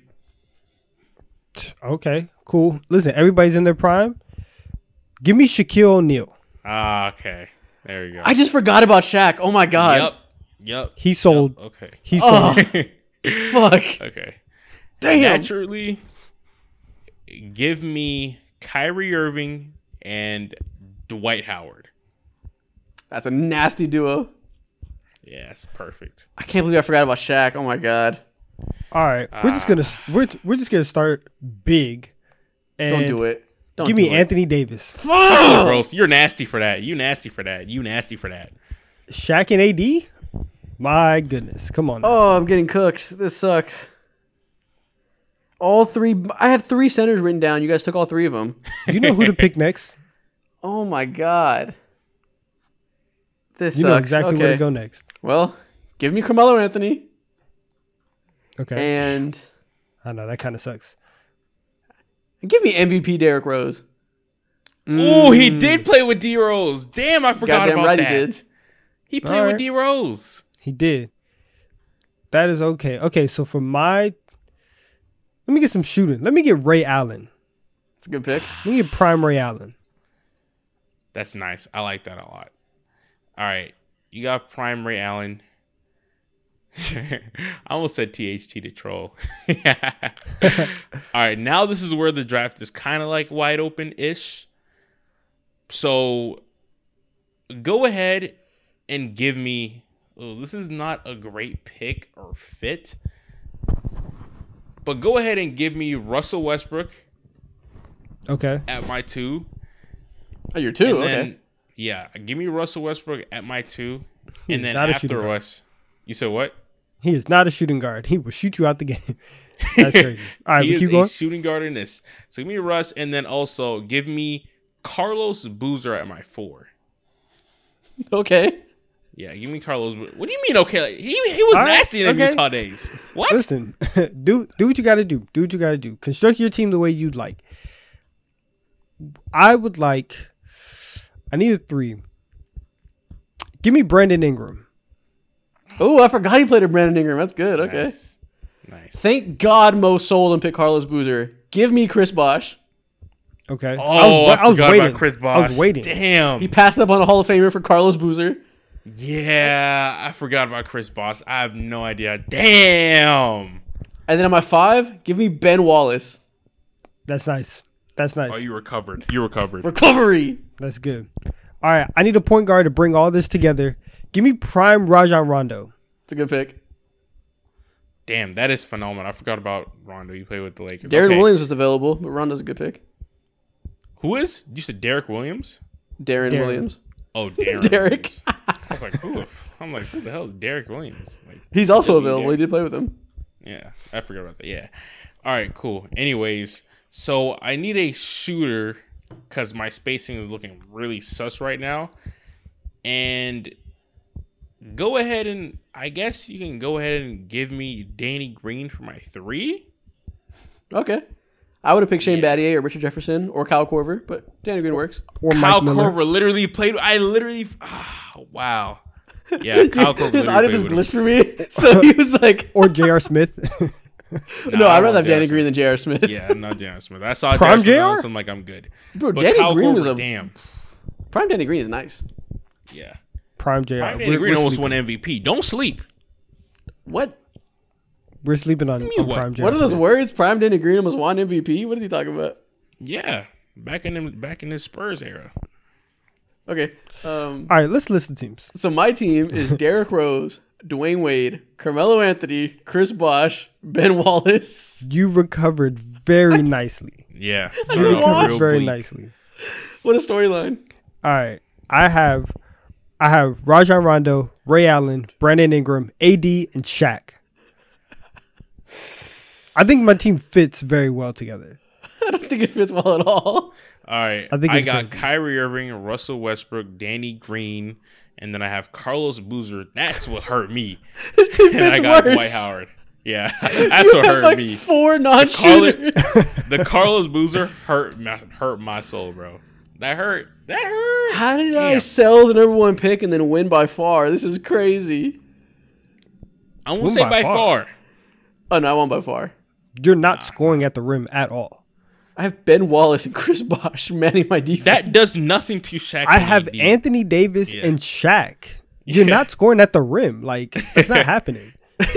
I don't know. I have Dwayne Wade. I have Dwayne Wade and Derrick Rose attacking the rim. I think I'm scoring against anybody. You're not. You're not. That's fine. I'll just give it to Carmelo Anthony to hit the mid range where Shaq doesn't want to pull up on the pick and rolls. I got AD on him. You got AD on Dwight? I mean on Carmelo? And I got Russ screaming at babies.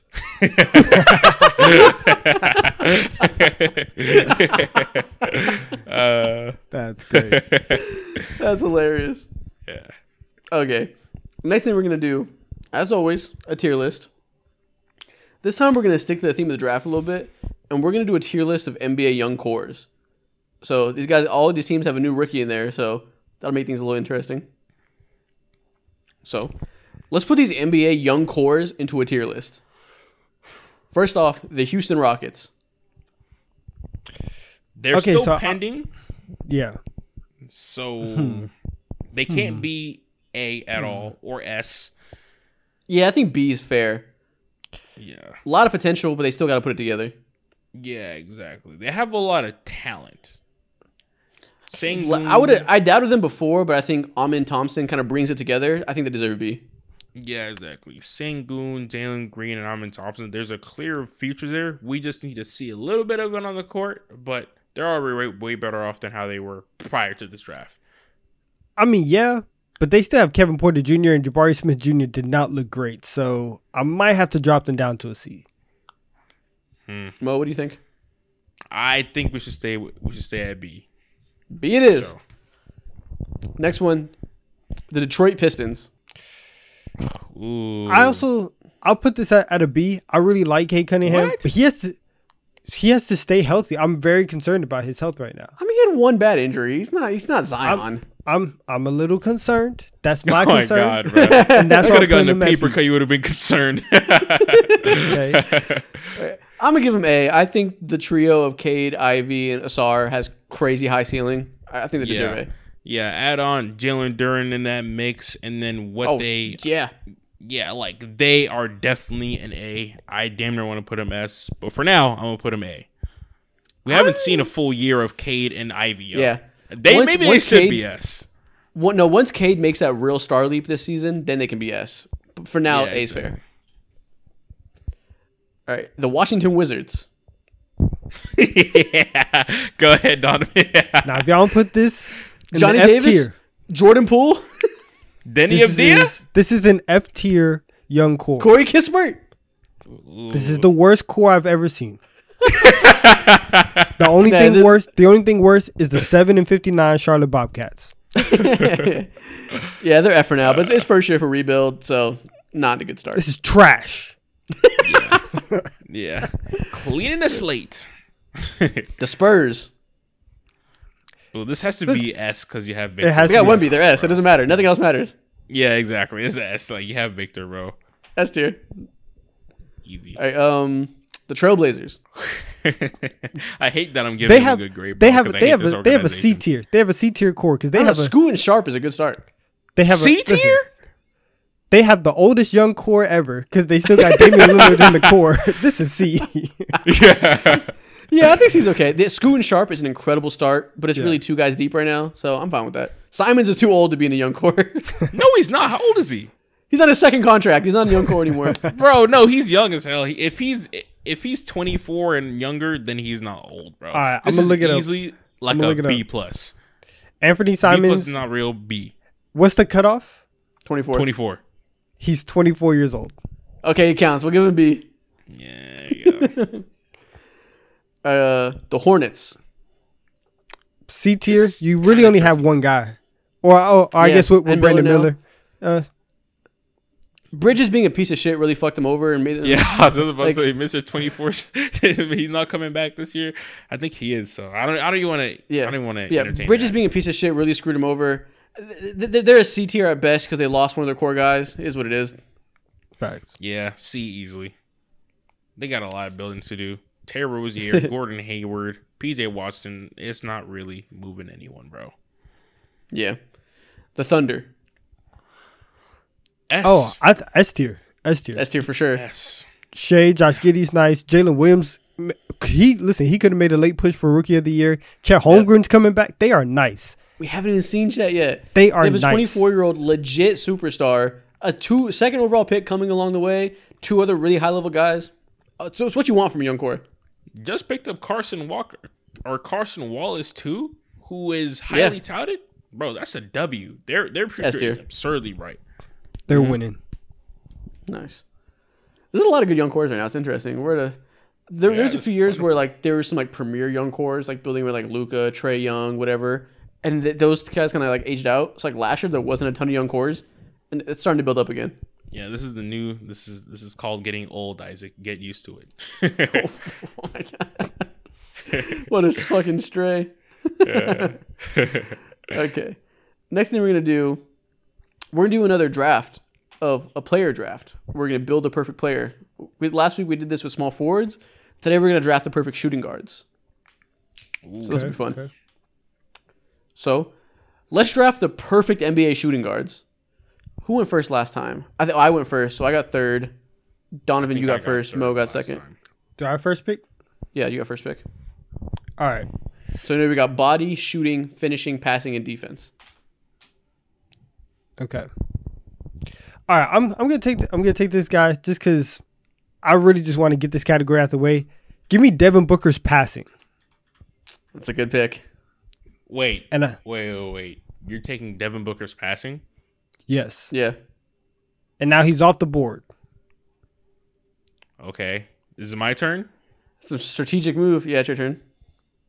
How's it strategic? I'm out of loop with that. Okay. Give me Klay Thompson shooting, whatever. Oh, I was about to take that. Damn. Yeah, prime Klay Thompson or like Klay Thompson now? Klay Thompson overall. Stop playing with me, man. He's a great shooter. He's Klay. Yeah. Okay. That didn't sound too inspired. You saw what he did in the playoffs.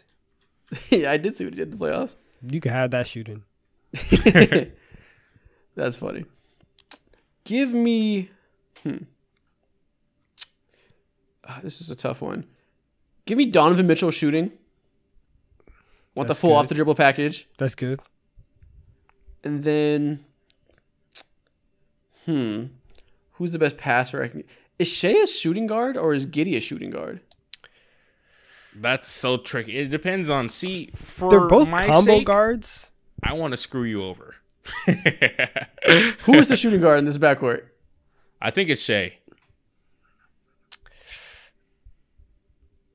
Are we going to go Shea? Listen, I will allow... If you want either one of them as a shooting guard, I will allow it.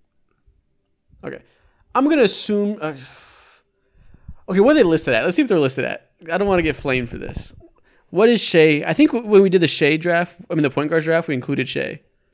Shea's listed at point guard. What is Giddey listed at? Giddey is power forward. What the fuck? Okay, see, that's what I'm saying, bro. You can... Ugh, what the hell is this? I think Giddey's a forward. Oh, because Jalen Williams is a shooting guard, I guess? That's so disgusting. Yuck. Okay, let me just not even think about either of them anymore. That just threw me off. Wait, real quick side note. Where was this at? What'd you look on? Basketball Reference. Gross. Gross. Okay, and give me Anthony Edwards' body. Dang it. I love that. Dang it. Okay. I'm athletic and I can shoot the lights out. Cool. Give me Marcus Smart defense. I think he's a point guard. I think he's a point guard. Yeah. Well, he was pretty clearly their point guard. Yeah. Damn. So y'all really doing this to me right now? I mean, okay. Kind of playing by the rules. Yeah. It's not even a stretch. He's clearly their point guard. Man, it was lame. Oh my god, bro. Whatever. Okay. Anyways, go ahead. Give me. Yeah. Go ahead. Give me Shaedon Sharp body. He's athletic as fuck. Okay. Could have waited on that, but that's an advantage. You could have. All right. Okay, I'm back at the rotation. I have Devin Booker passing. Give me Desmond Bane defense. Okay, that's a weird pick. And give me CJ McCollum shooting. I like that. That's nice. Off the dribble is automatic. All right, so I got Shannon Sharp body, Clay defense. Who's You have Clay shooting. passing? Or my bad, yeah, Clay shooting.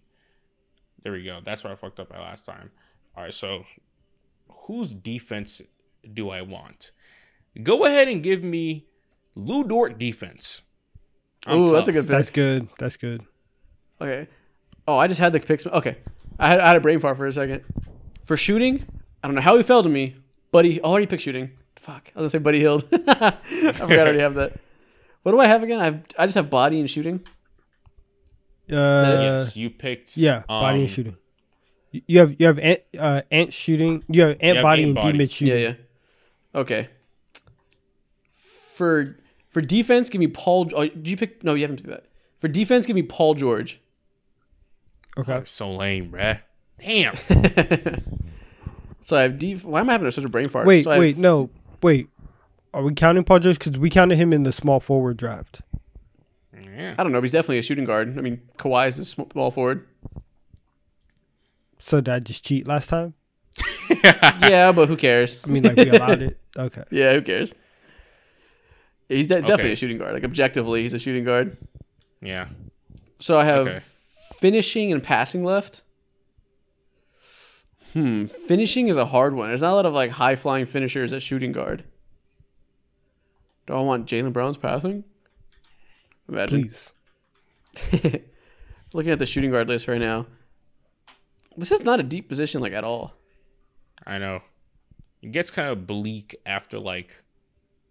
After like 11 now or it's whatever. bleak now. Yeah. Looking around the league and I was like, who are these guys? Relax. Nobody say anything. Oh, am I forgetting somebody big? Nah, just go. Make your pick. CJ McCollum's there, shooting guard. Clearly, I'm forgetting somebody big. I need finishing and I need passing. Oh, give me DeJounte Murray passing. Okay. All right. Cheating because he's basically a point guard, but he was a 2. Okay. That's cool. So did we decide what Josh Giddey was, or did someone already pick him? He's not a guard. He's not a forward, apparently. Dude, that's so BS. We all know this, but anyways. I mean, yeah, Jalen Williams is the 2 guard. Anyways. Yeah, that's so weird. Anyways, I have finishing left and passing. All right, so for let's do finishing. That's the toughest one. There's nothing really like outstanding. It's very tough. Yeah, exactly. That's the toughest one. But for finishing, damn, I kind of wish I switched with someone else. But yeah, whatever. Actually, let's do passing for now. Let's do passing. I think that's more valuable. Give me. Where's he going? Yeah, just give me like 5 times before he makes it. Go ahead and give me Tyler Hero passing, whatever. Ew. Yeah, it's gross. Okay. It's gross. I know, puke. All right, we're gonna double up here. For finishing, give me Jaylen Brown finishing. Thought about that. Okay. And then for body, give me Jalen Green body. Jalen Green body. That's nice. I want bodying you every single time. You can't. I want shit. that. I want that athleticism. He's jumping out the gym. He's jumping out the gym. I wish we had the athleticism under like finishing, because I wanted him for I wanted some combination of him and Jaylen Brown as like finishing and body. Yeah. All right. So if I can have Jaylen Brown's strength with Jalen Green's vert, that's what I need. Okay, I can see that.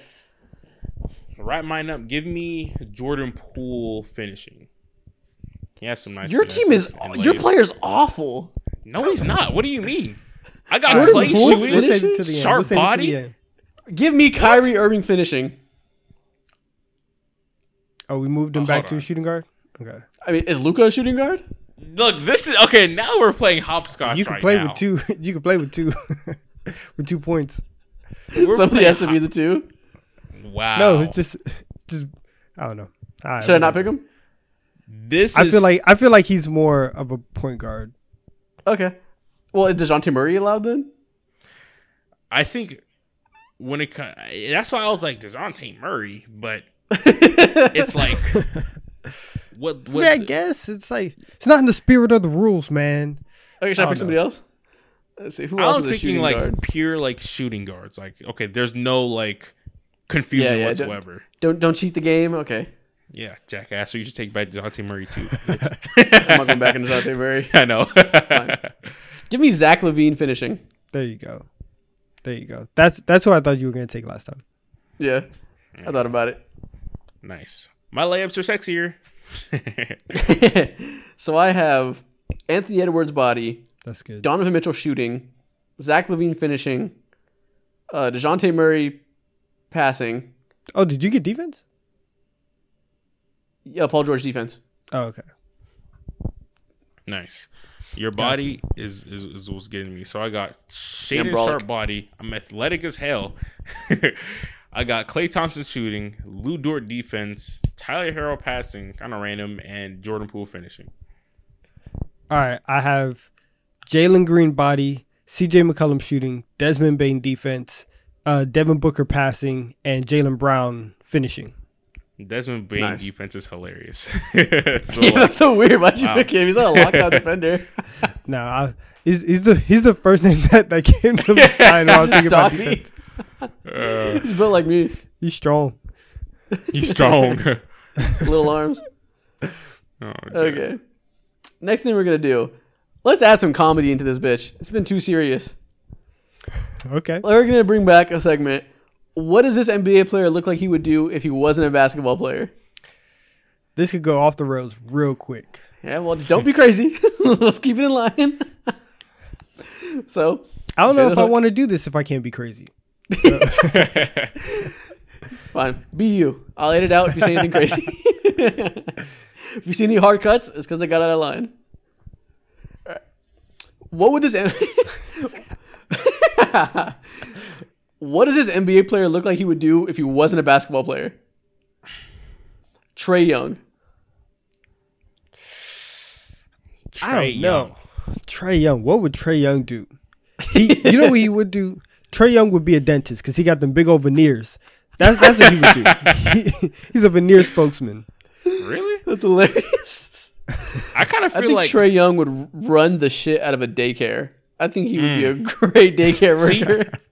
I feel a soft side with Trae Young. He has a lisp and he kind of talks funny, so I imagine him serving me ice cream on a hot ass day. I imagine working at Brewster's or something like that. It just fits him. The ball spot, you know what I'm saying? It's like, seems like a chill dude. He's Ice Trae, right? What's wrong? I'm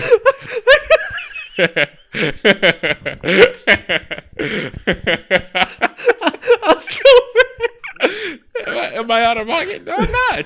He called him Ice Trae, so it's like he called him Ice Trae for a reason. It's an extra calling.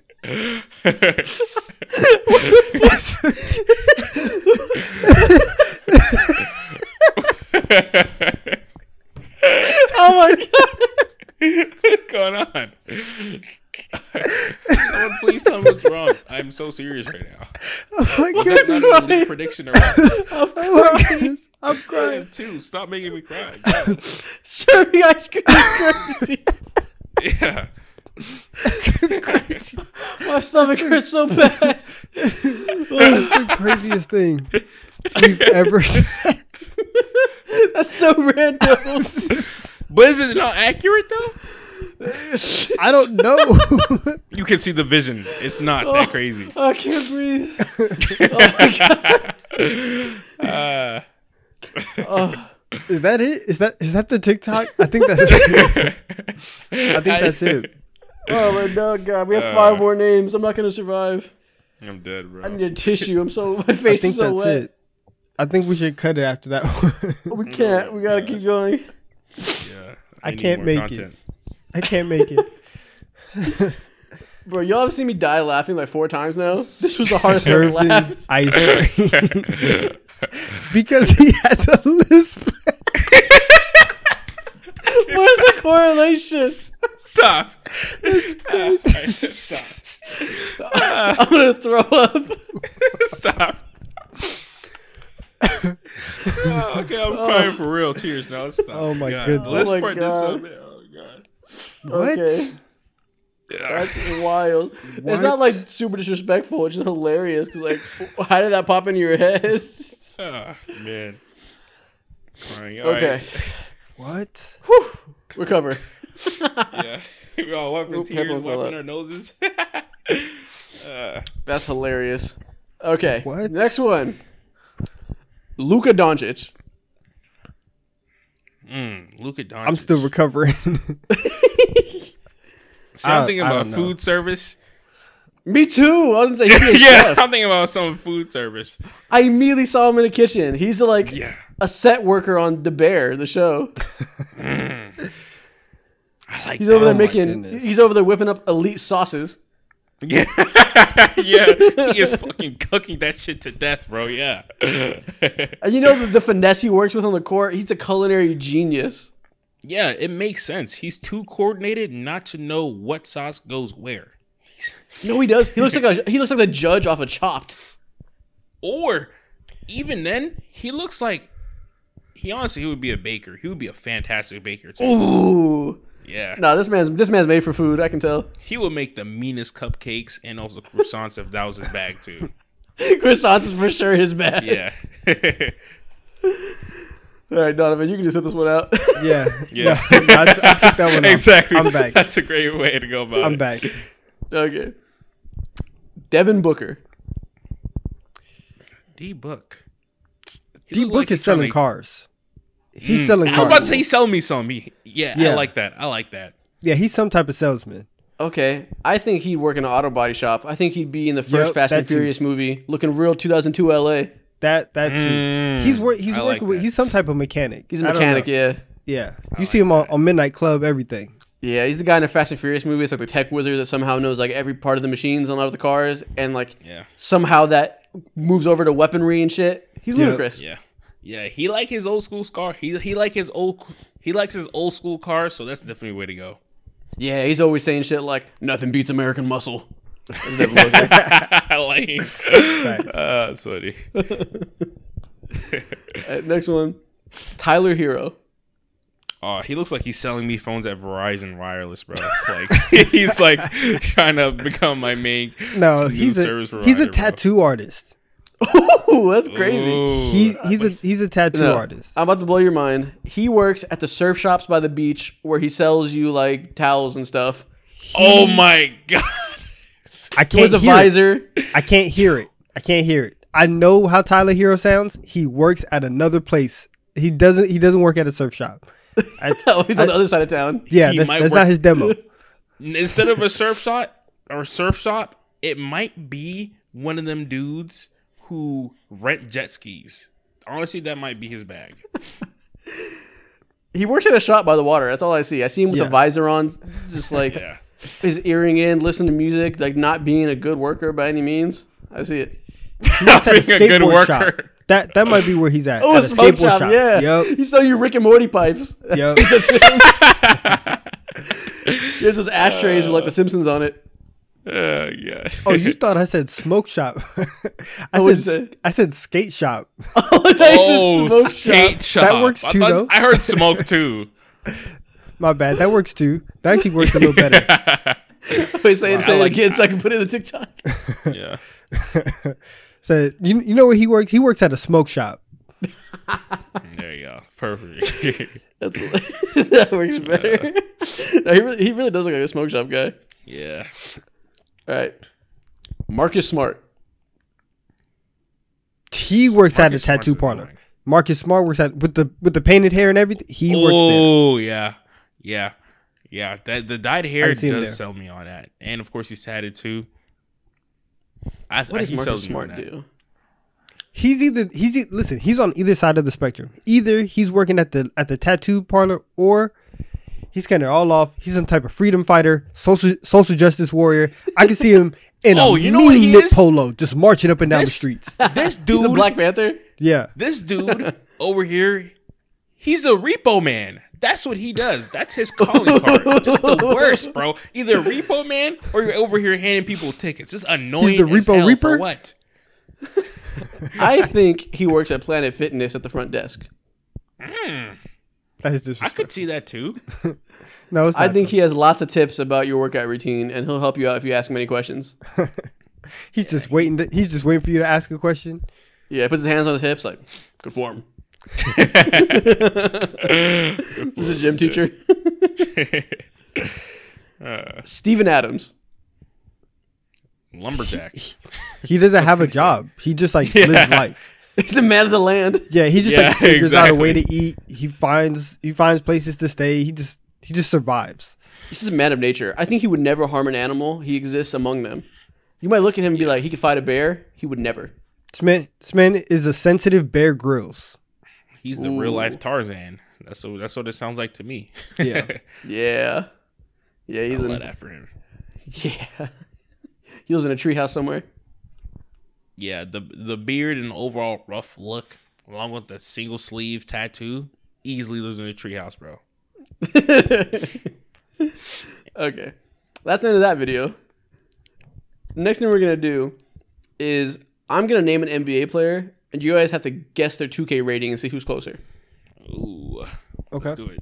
So, yeah. You might both get it right, because you're going to know the range, but we'll see who gets closer.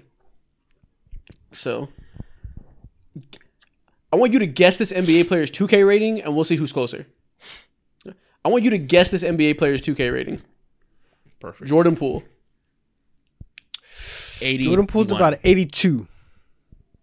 Final answers? Yeah, 81. Lock it in. Donovan is closer, 84. Damn, he's an 84? He shouldn't After be, but this he season? is. Damn. Surprisingly so. You should know that. You were high on him. Oh, There must be some unknown attributes.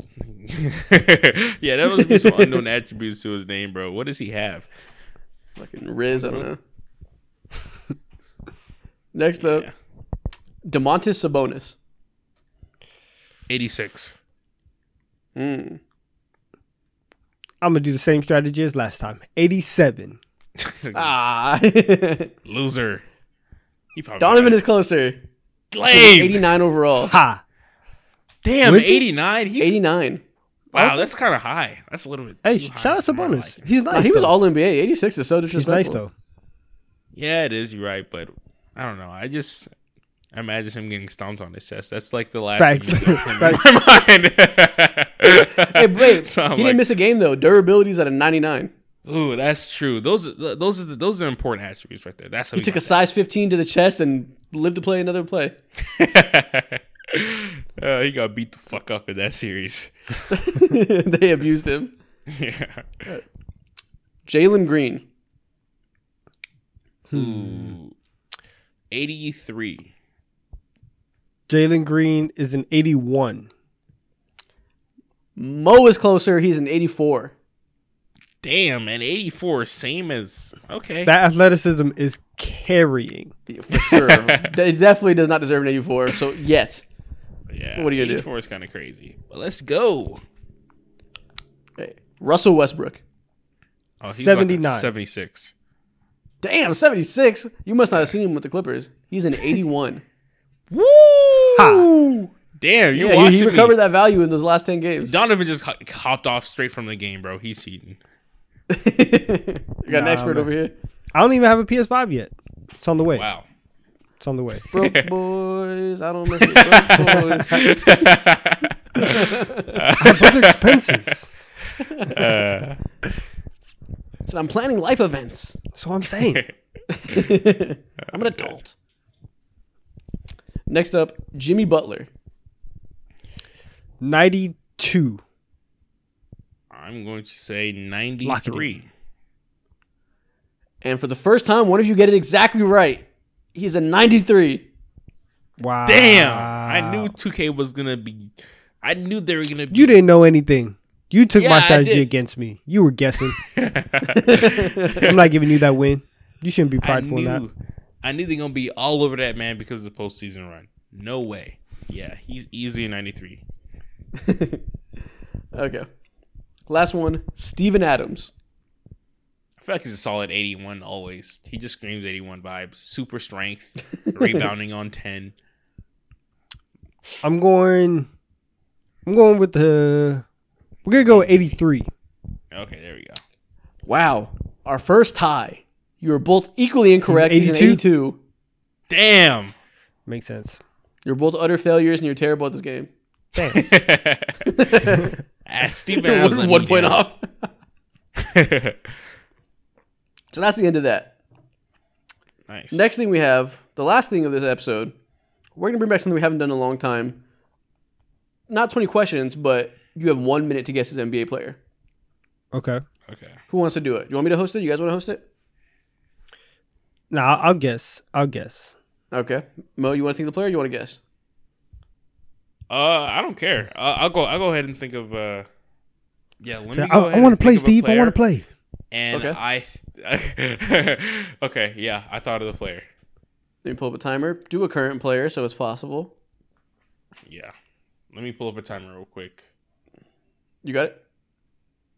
No, not. I can do it. Give me a second. I'll do it. Oh, you'll pull up a timer? Yeah, I got it. Okay. Okay. Cool. Say that hook for us. You have 1 minute to guess. Oh, my bad. Hold on. You have 1 minute to guess. You have 1 minute to guess the NBA. Say it again. This shit is killing me, bro. This is the last time I record with this shit. God damn it. Same shit happened. Fucking geek ass dude. All right. You have 1 minute to guess the NBA player I'm thinking of. Cool. 3, 2, 1, go. Is he in the Western Conference? No. Is he a guard? No. Well, Is he big? yeah, kind of. Okay, so he's like a forward, tweener. Yeah. Is he a good shooter? No. Is he he an a all-star? good defender? Yes and no. Is he an all-star? No. Is he a starter? Yes. Good defender stars. Is Lou Dort? No. He's in the West? No. Oh, Did he said. did his team make the playoffs? No. Well, Did yeah. his team make the play-in? Yes. Is it DeJounte Murray? No. DeAndre Hunter? No. Zach LaVine? No. Is it OG Anunoby? No. Scotty Barnes? Yes. Let's go! Yeah, Scotty Barnes. Damn. As soon 10 as you said seconds to OG go. Anunoby, I knew I was cooked. Damn it. Stay out of my damn organization. Shit. Ah. We got it. We got it. We do this guessing shit. Damn it. That was great. 50 Shout out to seconds. Damn, y'all were on the brinks. We're on it. Y'all were on the brinks. This was a great episode. Yeah, man. And the episode is over. If you're still here, comments. Donovan, you decide. You never decide what to comment. Let them know. Strike Buy that. You merch. can't decide. No. Comment, buy our merch. Wow. I'm hurt.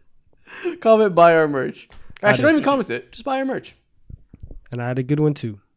Okay, go ahead and tell him. Let's listen to Donovan. Let's give him the right. What should they comment? Comment: the Wizards are laundering money. Okay, comment the Wizards are laundering money. Your propaganda. I love it. So Alright, buy go. our merch and then comment the Wizards are laundering money. Yes. That's the order. See you next time.